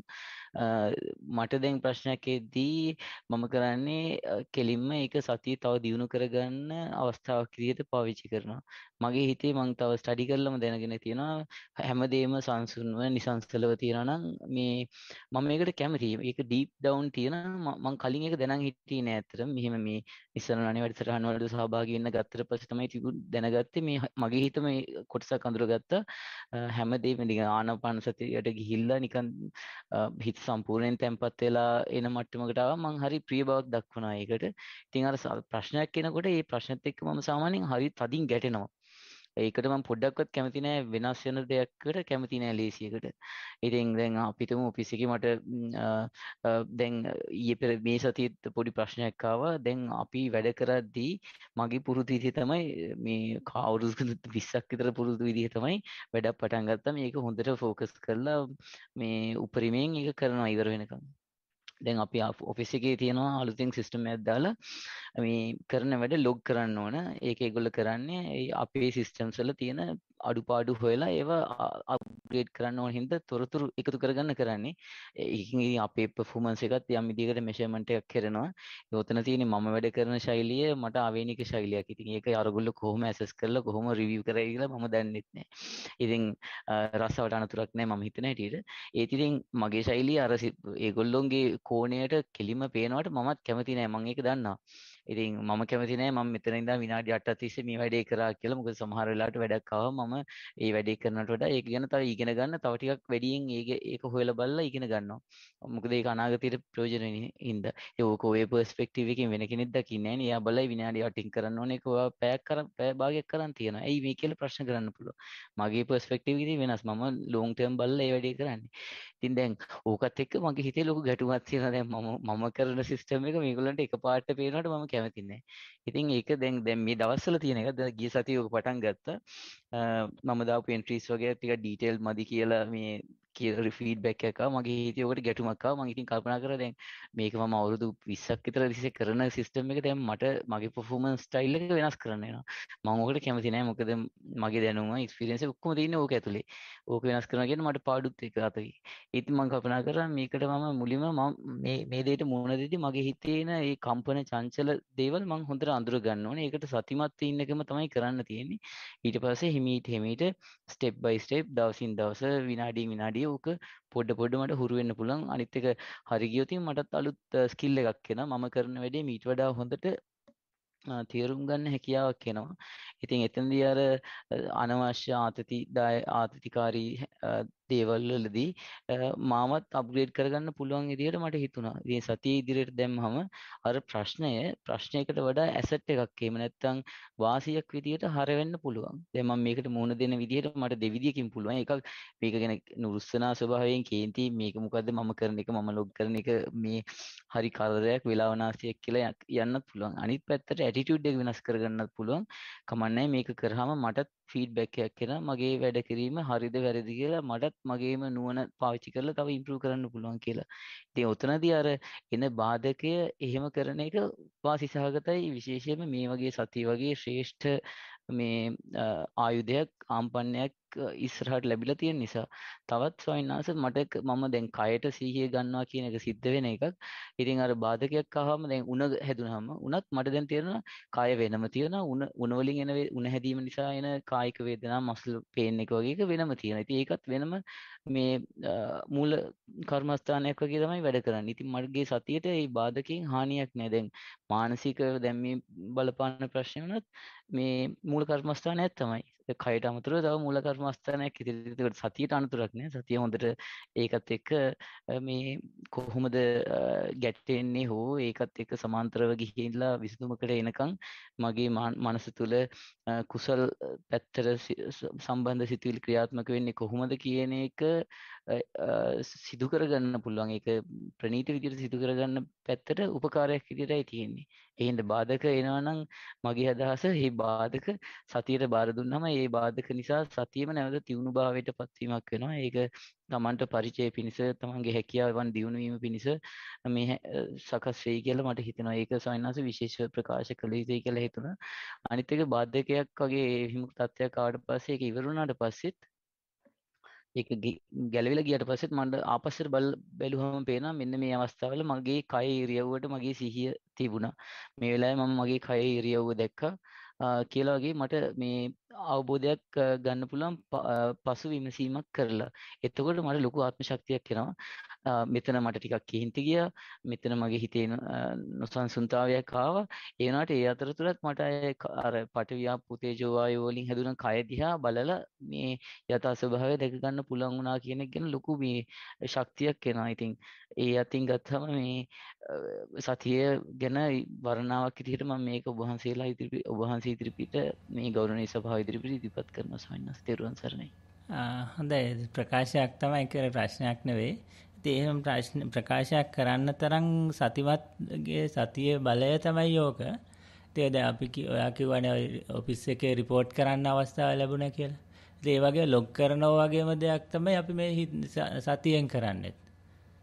සතියෙන් අපි මගේ මෙච්චර වෙලා මේ වෙලාව ඇතුළත වෙච්ච දේවල් ටික ලොග් කරගන්නවා.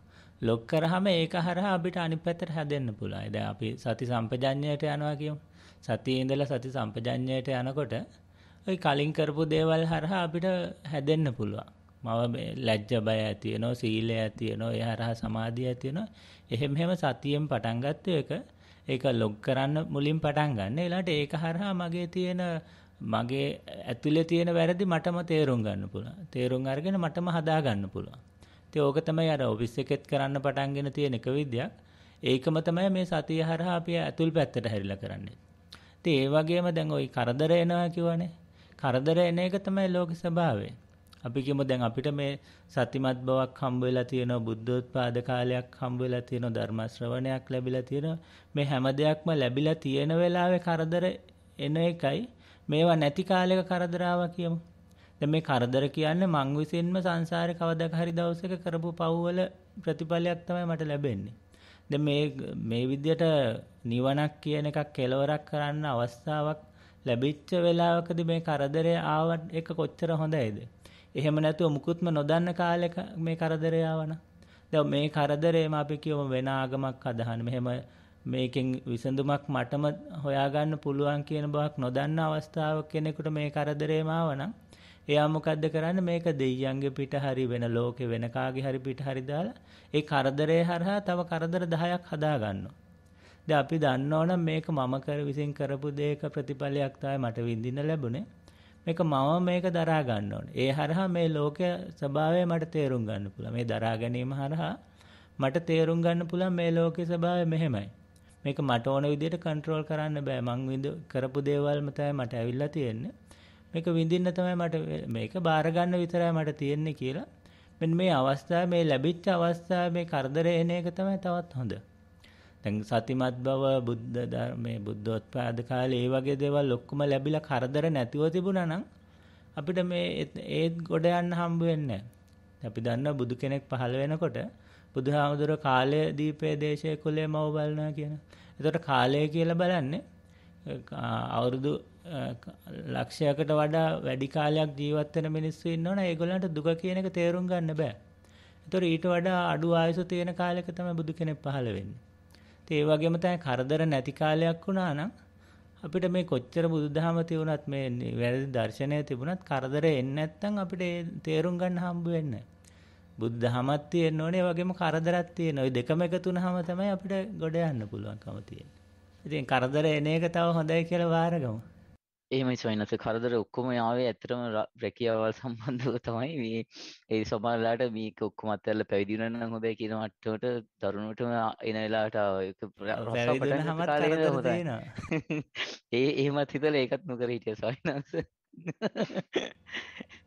ඒකත් අහන්න ලැබුණ සායනාස්සෙලාගේම ඒකත් ලේසි නැහැ කියලා. ඉතින් කොහොම හරි එහෙම තමයි සායනස රැකියාවම තමයි ප්‍රශ්නයකට ආවේ හැමතිස්සෙම. ඉතින් ඔක කරන්න වෙනවනේ. ඉතින් ඒ හින්දා මාත් අර විදියට මේ සතිය දැන් ඉස්සරහට තියාගන්න එක ඊටම සාර්ථක මේ විසඳුමක් වගේ පේනවා. ඉතින් ඒක විශේෂ වටිනාකමක් තියෙනවා මේ සතිය ඉගෙන ගන්න එක. ඒ වගේම මේ වැඩසටහන් සිදු කරලා මෙහෙම උගන්වන එක වහන්සේලාත් මේ සංවිධායක පිරිසත් ඒ සම්බන්ධව ස්තුති ප්‍රකාශ කරමින් සියලු දේවනාට නිවන් අවබෝධ වේවා කියලා ප්‍රාර්ථනා කරන අවසරයි ස්වාමීන් වහන්සේ. බොහොමත්ම ස්තීනාමන්ත. මම හිතන්නේ ස්වාමීන් වහන්සේ අපේ කාලයත් දැන් හරි වගේ වැඩසටහන සමාප්ත කිරීමට මම රාජිකාට බාර දෙනවා වැඩසටහනේ ඉතුරු කටයුතු සිදු කරගෙන යාමට. තෙරුවන් සරණයි ස්වාමීන් වහන්සේ. තෙරුවන් සරණයි. බොහොම පිං නදීප්. අද හිතන්නේ අපිට දැනට ඉතුරුලා තියෙන පුණ්‍යානුමෝදනා විතරයි.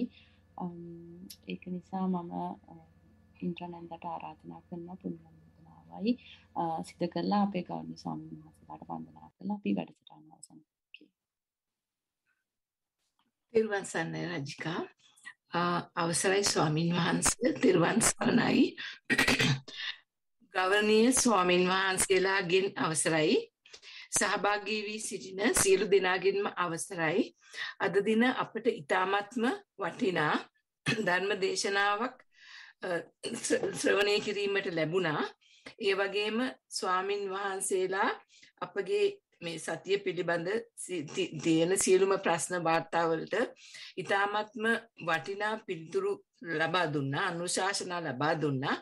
ඒ වෙනුවෙන් ඔබ වහන්සේලාටත් අපාට මේ අවස්ථාව ලබා දුන් නිස්සරණ වනයේ ලොකු ස්වාමීන් වහන්සේ ඇතුළු සියලුම ස්වාමීන් වහන්සේලාටත් එමෙන්ම වැඩසටහන සංවිධානය කරන සියලු දෙනාටත් සහභාගී වී සිටින අප සියලු දෙනාටත් මේ පිනින් සසර ගමන කෙටි කර උතුම් නිර්වාණය අවබෝධ කර ගැනීමට හේතු වාසනා වේවා කියා ප්‍රාර්ථනා කරමින් පින් අනුමෝදනාව කරමු. සාදු සාදු සාදු. දෙවියන්ට සහ පින් කැමති සියලු සත්වයන්ට අප රැස් කරගත් පින් අනුමෝදන් කරමු. ඉත්තාවතාච හම්මේහි සම්බතම් පුඤ්ඤ සම්පදං සබ්බේ දේවා අනුමෝදන්තු සබ්බ සම්පatti සිද්ධියා. ඉත්තාවතාච අම්මේහි සම්බතම් පුඤ්ඤ සම්පදං සබ්බේ භූතානුමෝදන්තු සබ්බ සම්පatti සිද්ධියා. ඉත්තාවතාච අම්මේහි සම්බතම් පුඤ්ඤ සම්පදං සබ්බේ සත්තා අනුමෝදන්තු සබ්බ සම්පatti සිද්ධියා. ආකාසට්ටා ච බුම්මට්ටා දේවානාගා මහිද්దికා පුඤ්ඤන්තං අනුමෝදිත්වා චිරන් රක්ඛන්තු ලෝක සාසනං. ආකාසට්ටා ච බුම්මට්ටා දේවානාගා මහිද්దికා පුඤ්ඤන්තං අනුමෝදිත්වා චිරන් රක්ඛන්තු ධම්ම දේශනං.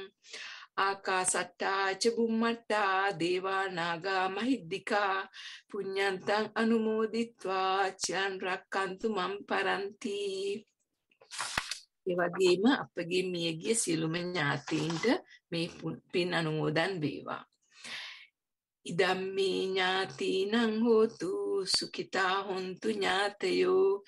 ඉදම්මේ ඥාතීනං හෝතු සුඛිතා හොන්තු ඥාතයෝ. ඉදම්මේ ඥාතීනං හෝතු සුඛිතා හොන්තු ඥාතයෝ. අපගේ ප්‍රාර්ථනය ඉමිනා පුඤ්ඤ කම්මේන මාමේ බාල සමාගමු සතන් සමාගමු හෝතු යාව නිබ්බානපත්තියා. ඉමිනා පුඤ්ඤ කම්මේන මාමේ බාල සමාගමු සතන් සමාගමු හෝතු යාව නිබ්බානපත්තියා. ඉමිනා පුඤ්ඤ කම්මේන මාමේ බාල සමාගමු සතන් සමාගමු හෝතු යාව නිබ්බානපත්තියා. සාදු සාදු සාදු. ස්වාමීන් වහන්සේට පින් අනුමෝදන් වීම සඳහා අනුමෝදන් කරවීම සඳහා සාදු සාදු සාදු.